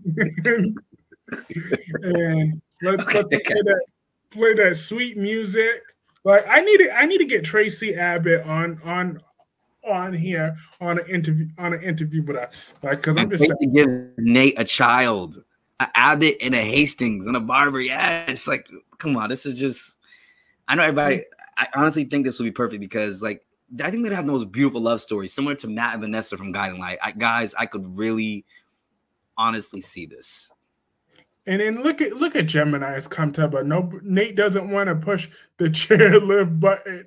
You know what, Gemini? Stop it. DC's not going to stoop to your level because he knows that Tracy Abbott has lost weight, but he's not going to comment on her weight because DC is a respectable man, Gemini. So how about you? As a good woman that you are, Gemini, how about you take DC's example and just smile with that $1 million smile? Just leave a smile emoji, Gemini. Don't be insulting Tracy like that. And I would love it if we then saw Nate and Jack verse to verse go toe to toe with each other. That would be amazing. The storyline potential that could come from that would be beautiful. Last Day says, I don't trust Nate. I've never liked him since day one of him being on the show. He's not good enough for Tracy. He's not good enough for anybody. Hey. So let me defend Nate here. Let me defend him. Oh, go ahead. Go ahead. But everybody deserves a second chance, okay? Nate, he went through a little midlife crisis, all right? At the end of the day, Nate wanted to be a doctor. He wanted to be the best doctor that he could be. Devon took that away from him. Devon and Elena, they played games with Nate, and that messed up his career. Now, DC wants to blame Elena solely. However, I blame Devon too. I blame Devon too because Devon was a hothead. He punched Nate carelessly. Nate's hand hit that glass, and now Nate's just trying. He tried to transition over from that over to the business sense. But you don't understand when you lost his medical license, Nate lost a part of himself. So he's trying to. That's just not easy for you to just try to do that. He was at the top of his field. He worked his ass off in medical school to be a good man, to be a good doctor. All right, last that. And now he had to start off from square one. He doesn't have that patience. He's not a spring chicken, okay? Nate is in his 40s. So he wants to do that. And he wanted his cousin to support him and hear his ideas. But Devon is so dismissive and self-righteous and so uninvolved. Like, even did you hear Devon not that long ago when he was talking about Mammy to Tucker saying, I was adopted and I didn't raise her. Like, I don't really know me like that. I mean, I just she wasn't at my family. So yeah, but yet when he sees, he's like, oh, hi, Aunt Mammy. So like, come on. So it's just Nate had his reasons to do what he did, but he learned when he got humiliated by Victor Newman, and he knew, he's like, no, screw that. I'm never gonna do nothing. I will never have no piece at the pie at Newman. So I might as well go back to my family company. He finally learned his lesson. Now he's a good man now. So I'm giving Nate the benefit of the doubt because he's showed me that he's willing to grow. Now you can go, DC. And the thing is with Nate is that this is the thing, guys, with Nate is that Nate has always been a good man.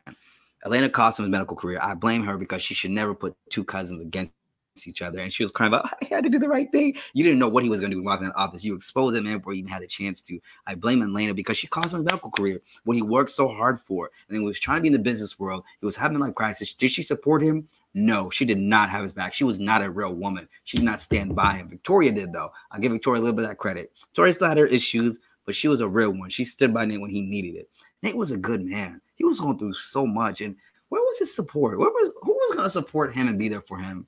This good-looking man with these hazel eyes, these eyes that can see into your soul and could find out if you're stealing from her or not. Who was going to be there for that man? Who was going to be there for that man that Nate was? And so it's like, she would have his back. She would hold it down for Nate. I really believe. I mean, Victoria could have almost did it, but because of the influence of Victor was tough. But Tracy can do it.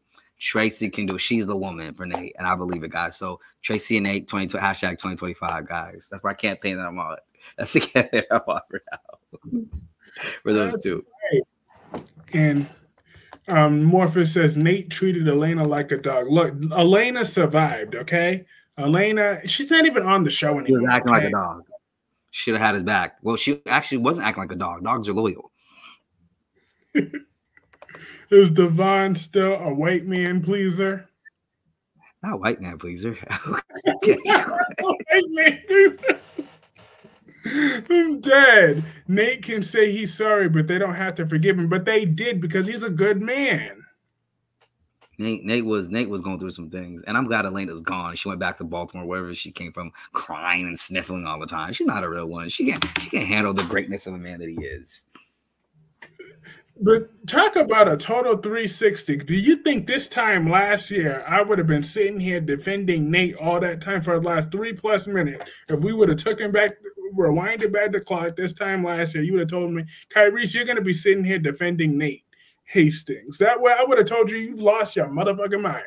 But now everybody's defending Nina. Do you notice everyone's defending Nina? And I was the one, I like to think I paved the way for the Nina defenders. Today. I paved the way for y'all because I was defending her since Dixon Falls. I paved the way for y'all. Shout out. I was playing. You did though. Everybody goes through stuff. Not everybody gets to have a happy life. Why is Nate's problem so important? I get that he lost his medical license because of Elena and Devon, but I just don't see it. And then Morpheus says, ugh, Victoria, Tracy will be there for Nate. Absolutely. She will be there with some hot love making. And don't you think that, and you know their loves, don't you think their love scenes will be hot too? Tracy will be so happy with Nate, and he will be so, I could just, that couple would light the canvas up. They tried to put Tracy with Kane actually at first, who was Lily's ex-husband, but for some reason they said that there was rumors that the actor didn't want to do the scenes with her, which is ignorant. I'm just saying he could have just they could have had him put a little mask on and do what he had to do. But I'm just saying, but so unprofessional. Like, can you imagine how that must have made Beth feel, the actress playing Beth feel, that he was like, yeah, I'm not doing this. Like that just that really made that woman feel so insecure too. But she's she's very professional, you know. And the thing about it is, like, I would like to see Tracy and Nate together. I would like to see. I want to see the Barber Winter Hastings Johnson Barber Winters clan. See, this is what happens. All the black people gotta have all different last names. This is what happens to get confused. So I would say this on my videos. Why do black people gotta have 5 different last names on the aggressors? You notice on soaps that whenever I'll bring this up real quick, is on soaps, whenever characters come in, like EJ, when he came on Days of Our Lives, he was EJ Wells. But to not make this confusing, they eventually just made his name Demira. We're just going to get too confusing. We have too many different last names. Chancellor Winters. None of them are even Winterses. Well, technically, Lily's the only Winters, and she's not even Neil's daughter. Technically, she's biologically Malcolm's daughter. It's a hot mess. Why do it have to be the black women white are? It's a hot mess. And then how many last names does Dominic have again? Dominic, Abbott, Chancellor, Winters, Kane, things, something. So if you want to think about it, Dominic is technically a McCall, a Chancellor, a Hamilton, a Abbott. He can also be a Newman. Okay, yeah, 5 last names. 5 last names about. Good 5 last names between him, Devon, Abby, and Chance. It's about good 5 different last names. Like, who wants to write all that down? Every time he's in school, like, you know, when they're in school, they teach you they teach you how to write your first and last, how to spell out your first and last. You got to write all this stuff. Right. So you got Mamie Johnson, Nate Hastings, Lily Winters, Devon Hamilton, and okay, so it's 4 of them. It's the 4 of them. So Mamie Johnson, Devon Hamilton, Lily Winters, and Nate Hastings. And Mamie is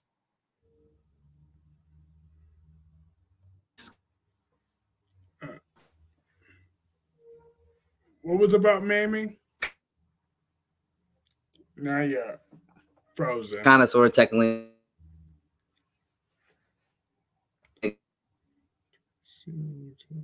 Kind of.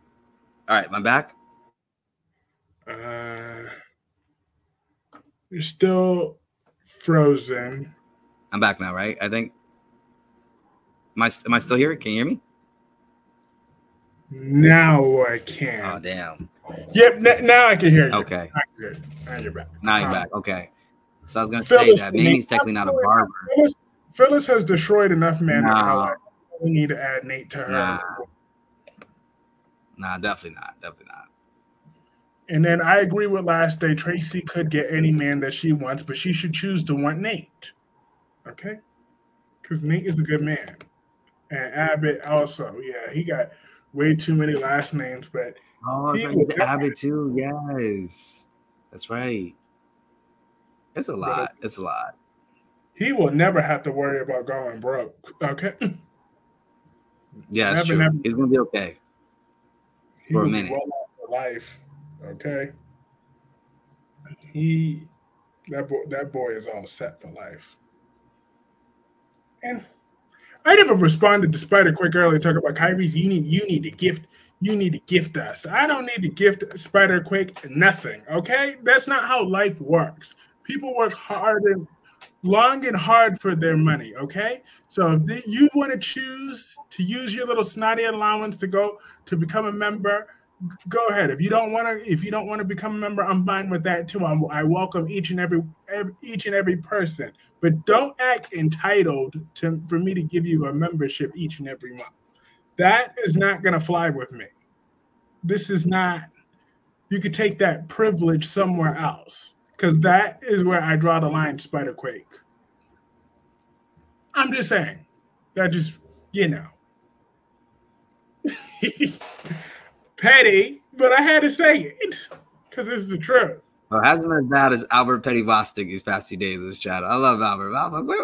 Okay, we're not going to get out of the subject because I don't even want to talk about it out here. You know what I'm talking about. Albert Petty Bostic? LOL. Albert Petty Bostic. No, Albert Boomer Bostic. He's petty. We still love Albert, though, guys. He's been Albie, though. Not use your candy money. I'm dead. Oh, that's funny. That is hilarious. But and now I really know where DC was going with that about the level of petty. Now I really know. Took me a second. He's been Albie these past few days as broadcast. His other alter Albies taking over. Look, my guy, I gotta defend. I'll defend him without saying it. But look, my guy keeps it real. Okay, he keeps it real. Okay, all he's saying is he genuinely loves and supports all of it, and genuinely cares about each and every last one of his subscribers and his members, and he does his best to give 110%. And he doesn't sit there and say he'll only do that if you buy him a coffee each and every day. That's all Albert is saying. That level of entitlement is what Albert is sick of. Just like that level of entitlement that Spiderquake said. That was the second day in a row. He said, give me a membership. We should not have to pay for a membership. Well, I don't have to. Why should I have to pay for your membership either? So I'm just saying that's a two-way street. So you see, that's just that level of entitlement. Okay, but you feel like it's entitlement because of Spiderquake because he's just a kid. So I'm trying to teach him right. However, other people who are probably like 50 something, even though they look like they're like 80, 60 or 70 years old, they still haven't gotten that memo yet. So all Albert is trying to say, Albert is trying to set the record straight and trying to tell them how it is. You don't sit there and use your audience like pay pigs, okay? Because people work hard for them. I'm going to play devil's advocate on two notions here, because first, let's start with Spiderquake.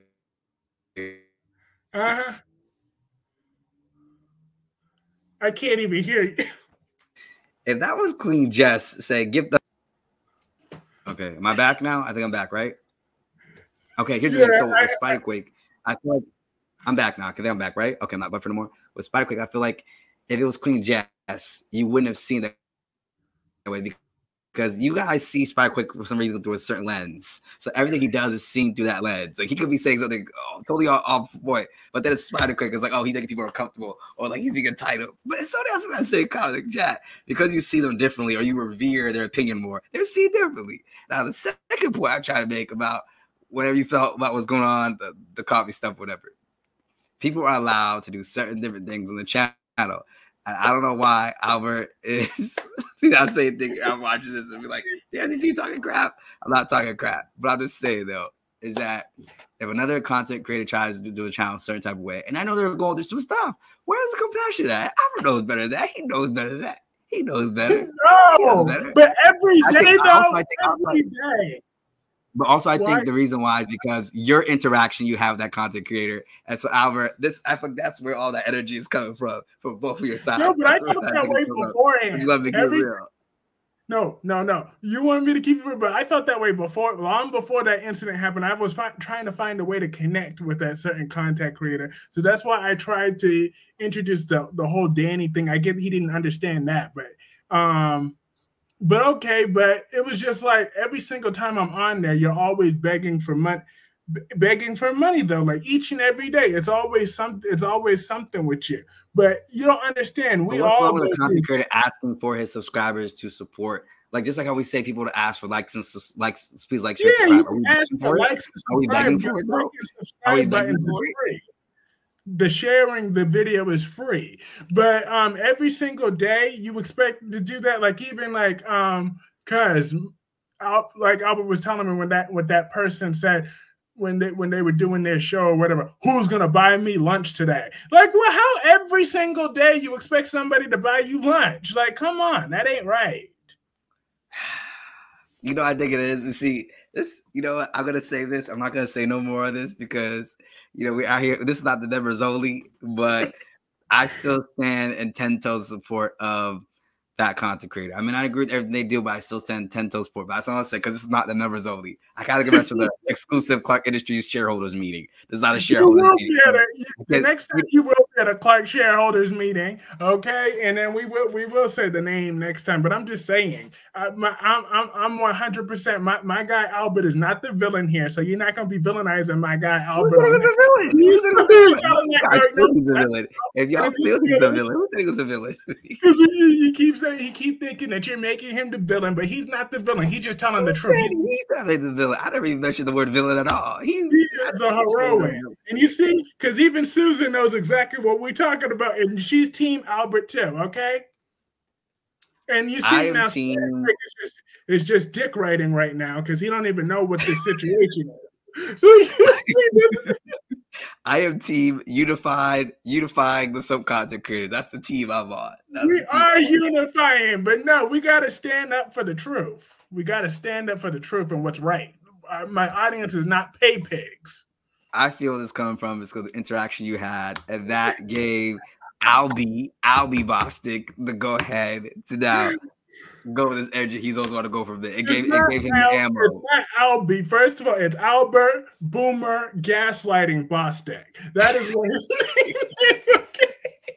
So if you're gonna address my friend, you're gonna address him right. You're not gonna call him Miss Albie. Albie. His altar has been taken over these past few days. It's not him. Nope. I know he's not in his right mind. It's not him. It's Albie that's been taken over. I'm defending my guy. All right. So, because listen, the thing is, like, I know sometimes content creators, we may not always agree with how everybody does things. So we have a thing. Because listen, Albert, I think the way he's done his channel is amazing. I love his structure. I love his setup. He knows, I tell him all the time. And you guys know I love Albert, but at the same, I love Albert. But in addition, I love Albert. In addition to that, in addition, I feel that when we see it. I want you to read this question. Now I'm gonna read it, but I will say that we got to give other content creators grace. I think that is so important because listen, this is a content creator that has supported all of us. But he supported all of us, and so we're gonna throw that to the wayside. We can't do that. Look, I'm not saying that guy's a bad person. Look, I think his content just isn't for me. Okay, I just prefer someone like you or Albert or Twerry or Brock TV or someone lively, someone with more. He's definitely lively. Come on, let's don't even do that. Don't even do. He's that man is lively. He's bringing the liveliness. Come on. Come on. Like, no, you are lively. Like, look at you. You got your $1 million smile. You're a very good looking man. Why wouldn't I want to watch you each and every day? Every time you're on my screen, you just scream charisma. You are all that. But like him, like, come on, like there's nothing there for me to connect with him. But you, on the other hand, you got the looks. Albert got the cool factor. Brock TV has the funny. Twerry is also funny. I love her energy. Yeah, I love that. That's my girl. I love me some Twerry. Okay, listen. I totally understand you guys' concerns, and I don't want to say too much. Like I said, this is like the general public live. You know, like how like family be like, oh no, we're gonna talk about this when we get home. That's what the members live is like. Gotta wait till we get home. Talk about this, the real stuff when we get home. Wait till we get home. We talk about it. But what I will say is this: is that I just know this content creator is going through a tough time, and what I want to see is content creator really prosper. Yes, I do believe they can, but I just know they're going through a tough time, and I get it. we're gonna talk about this when we get home. When we get to the shareholders meeting. You know what? You will be on my members live. You know I do them on Fridays and Sundays. You are gonna be on one of them. I have to come on one of them and get my huge take, because here's the thing, like, all of us as sole content creators will have our different approaches. Like, I always give all the approaches that we all take, right? Even with Albert or with you, like, in some things I even do, guys might not always agree with, right? Of course, right? But I'm giving this benefit of the doubt to the sole content creator. That's what I'm gonna say. I'm giving the benefit of the doubt because they have been a support. They have supported my channel. They have supported the sanctuary. I know what I sound like. I sound like one of those people like who like endorse a politician, even though the politician is like not well received by the general public. I know it seems right now, but I really am, because this person really has supported my channel. So I'm really gonna give that like that counts for something for me. That counts for something. There's support. Good for you. And I think he might even support mine too. Because like I said, when I see the analytics, I do see that profile that have been, like they said, people who have watched you. So I do see his profile there as a public. Oh, we can see that? Yeah. Let me find out. With that YouTube recap. Like it shows you. Let me find out. Because honestly, I hope to get to the point where you and Albert where I can do a members live and do something like that, and I think having a paid members is the most sense. You don't have to ask for anything further from your members. It's a guaranteed monthly thing, and that's them paying for content they've already been enjoying with you. I think it's a brilliant setup, honestly. And I'm really proud of you and the progress you have made in such a short amount of time. You surpassed me. I've been here for a minute, so you surpassed me. I'm proud of you. You have really done your thing, Clark Industries. That's why I call it Clark Industries. You guys are, like I said, it's like a Clark Industries. I call it that, Clark Industries. You've really been doing your thing, so I'm really proud of you for doing that. And then let's see, and then Jem and I had to throw a little shade from my past. That was the past. Well, actually, no, I do have my Fabuloso over there, but still, Kyrie's only buys Fabuloso, not coffee. Yeah, I don't know if DC was there that day for that tea spilling. I put that video on private the next day, and then Darby says Kyrie's laying it on thick. With when I was complimenting you, I'm not buying no damn coffee or lunch. I'm buying only Fabuloso. I'm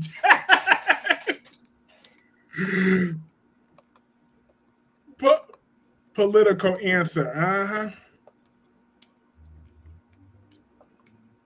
And I'm not watching no video that will make me go crazy, because that reminded me of another that content creator that Albert brought to my attention the other day. Not to whoever. We could say that her name was Melanie Mack or whatever her name is, the one that made that homophobic ass comment, called us all LGBT fags and Really? Like soap opera creators?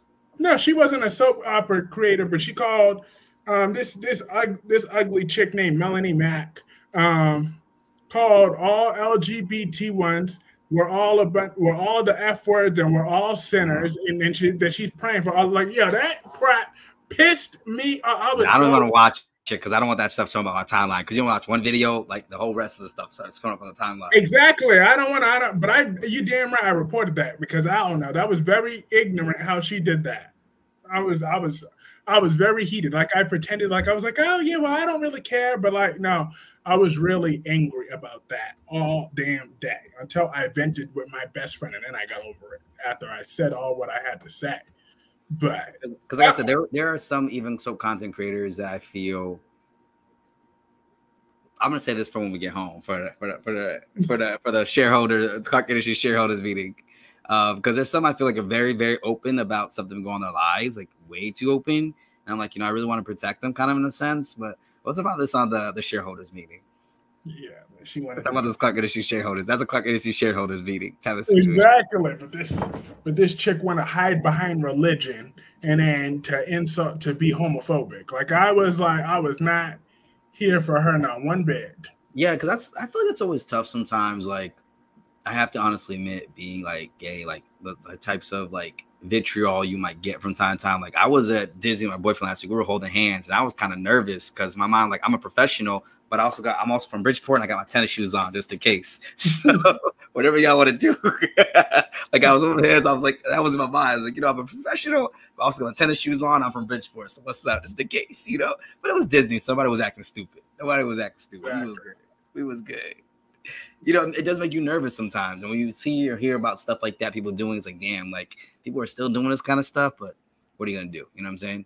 Exactly. But at the very least, but I am stronger than I would have been a few years ago, because a few years ago I would have reacted way worse compared to how I acted now. So I'm a proud bisexual man, and I'm not going to let nobody take that away from me. So therefore, which technically, because hers was ignorant anyways, because basically she said, oh yeah, and the very few of the LGBT, even though I'm going to make it very clear, I don't approve of your sinful behavior and but I am hoping that you come across on the other side, and that you stop living that sinful way. So basically, in her ignorant words, so when I'm with a woman, that technically cancels out when I'm with a guy then.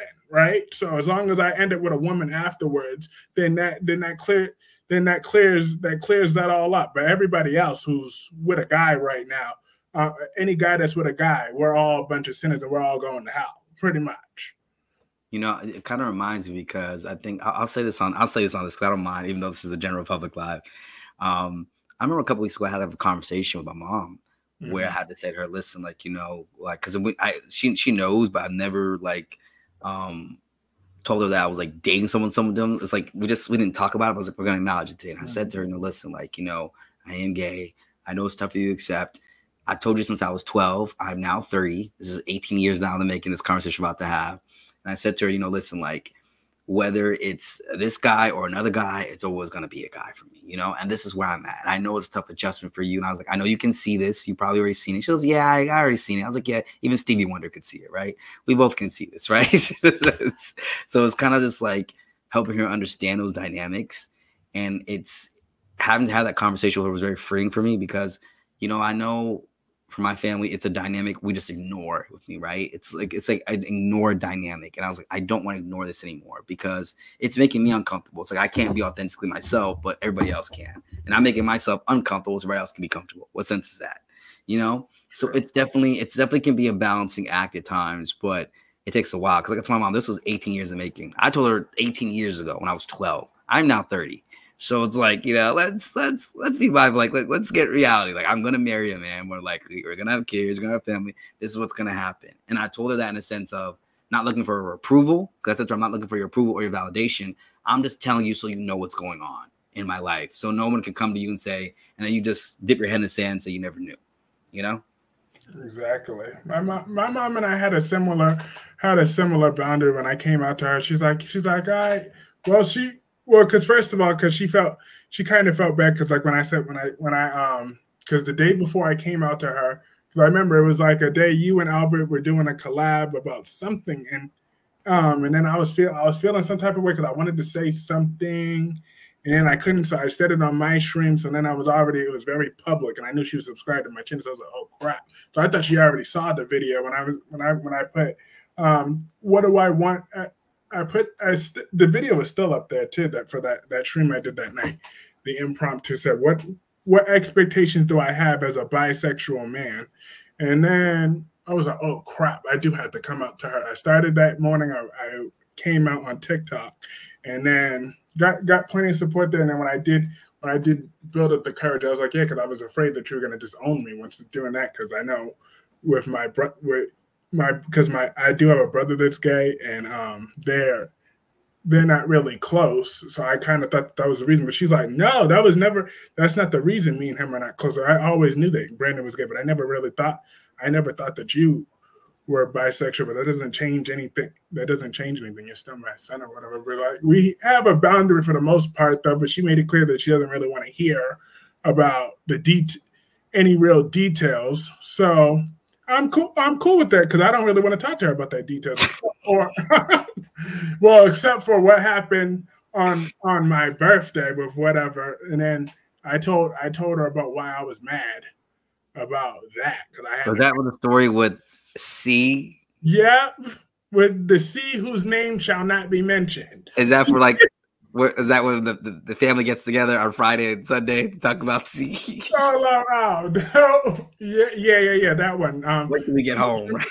Wait till we get home. We'll talk about it. We'll wait until that. But yeah. But that was the only time I broke that. I said, I know you have your boundaries, but you see, this is why I cannot stand this boy here.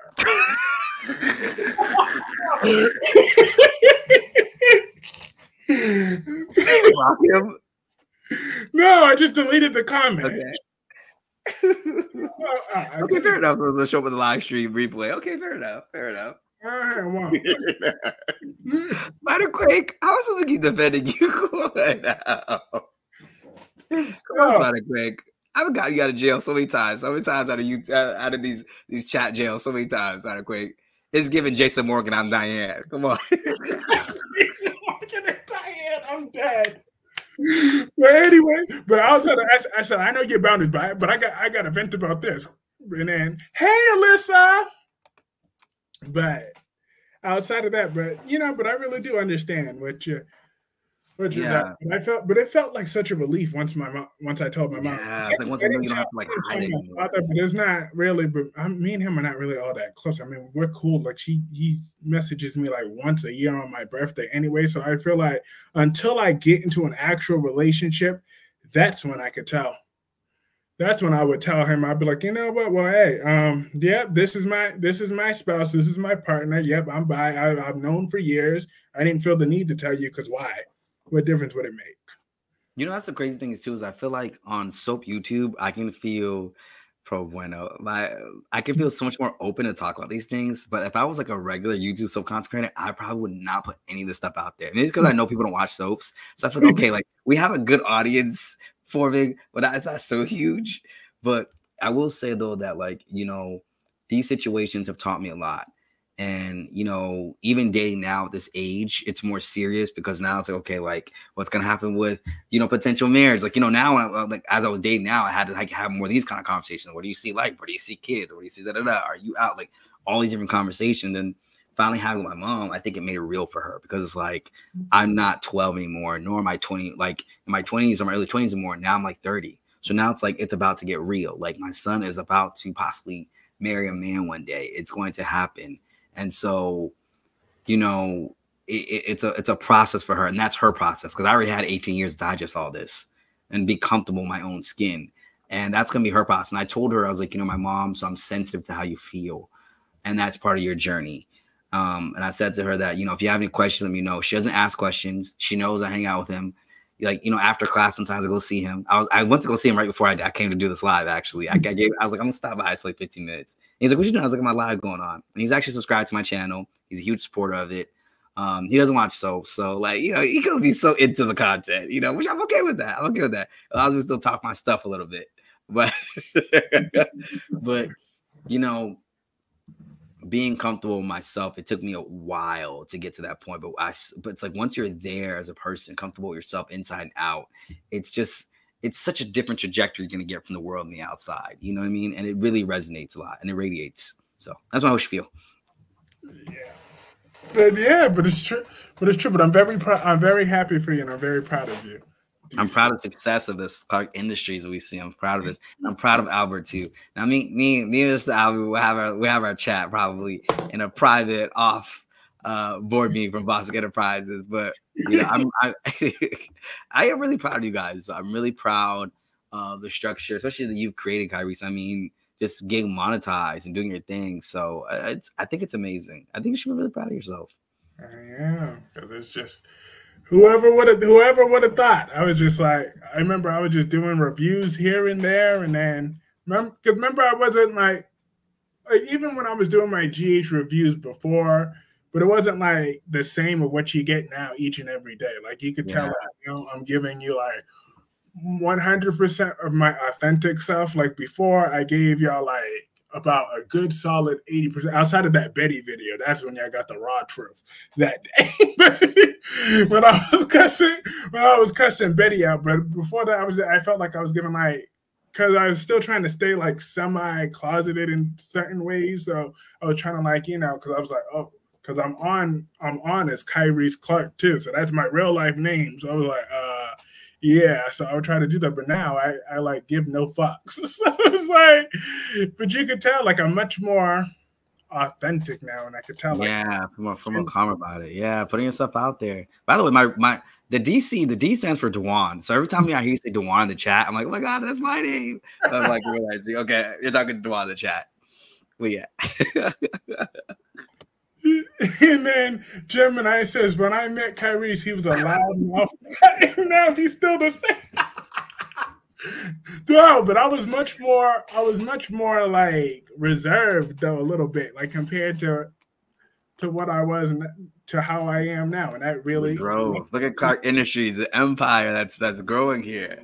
and I do love and I love and one thing that I'm really proud about this channel, like I really felt like I've grown like a nice Young and the Restless audience in here too. Like I feel like with my channel, like the Young and the Restless really does have a good spotlight here in this channel where I'm not like really afraid to just do like I don't care if whoever watches General only watch like if some little brat like Spider Quick only watches General Hospital. They're not gonna take over my stream. I have no problem. Y'all know I'm defensive. I'm protecting my man Spider Quick.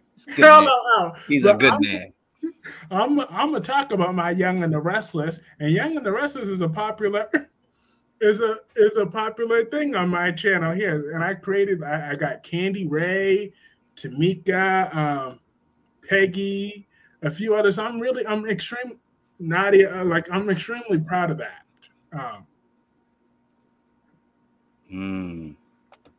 I think Kyrie's has stumbled upon his niche in the soap opera content world by putting up characters on the screen and talking to 2/4 them. It's something no one else is doing, and it works. Yes, absolutely, absolutely. Because I've been thinking about adding that for a minute though. Once I saw that virtual thing, and it's very easy to set that up too. All I got to do is just put a nice picture together, then bam, just like that.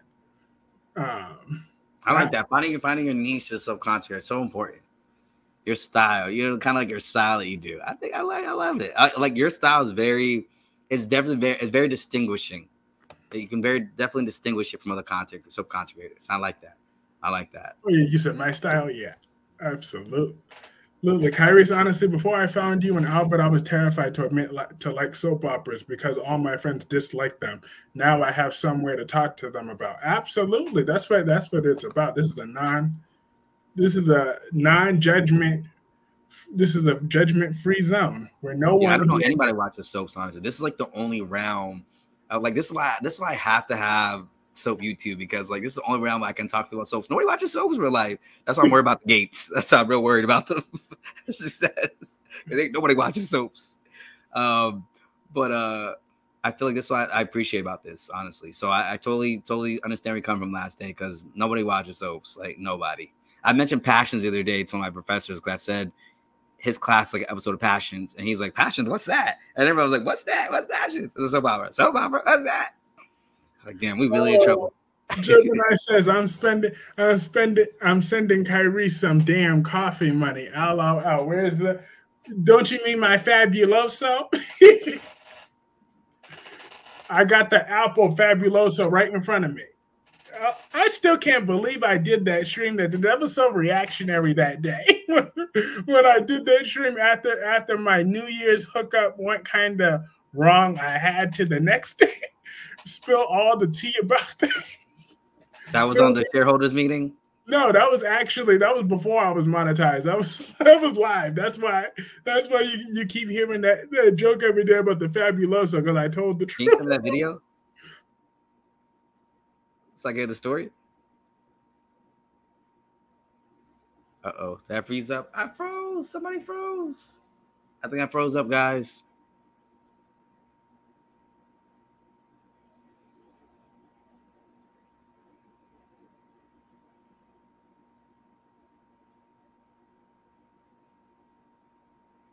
Uh-oh.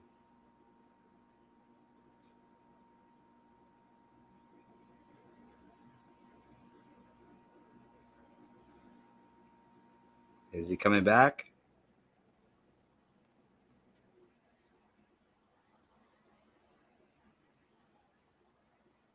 Okay.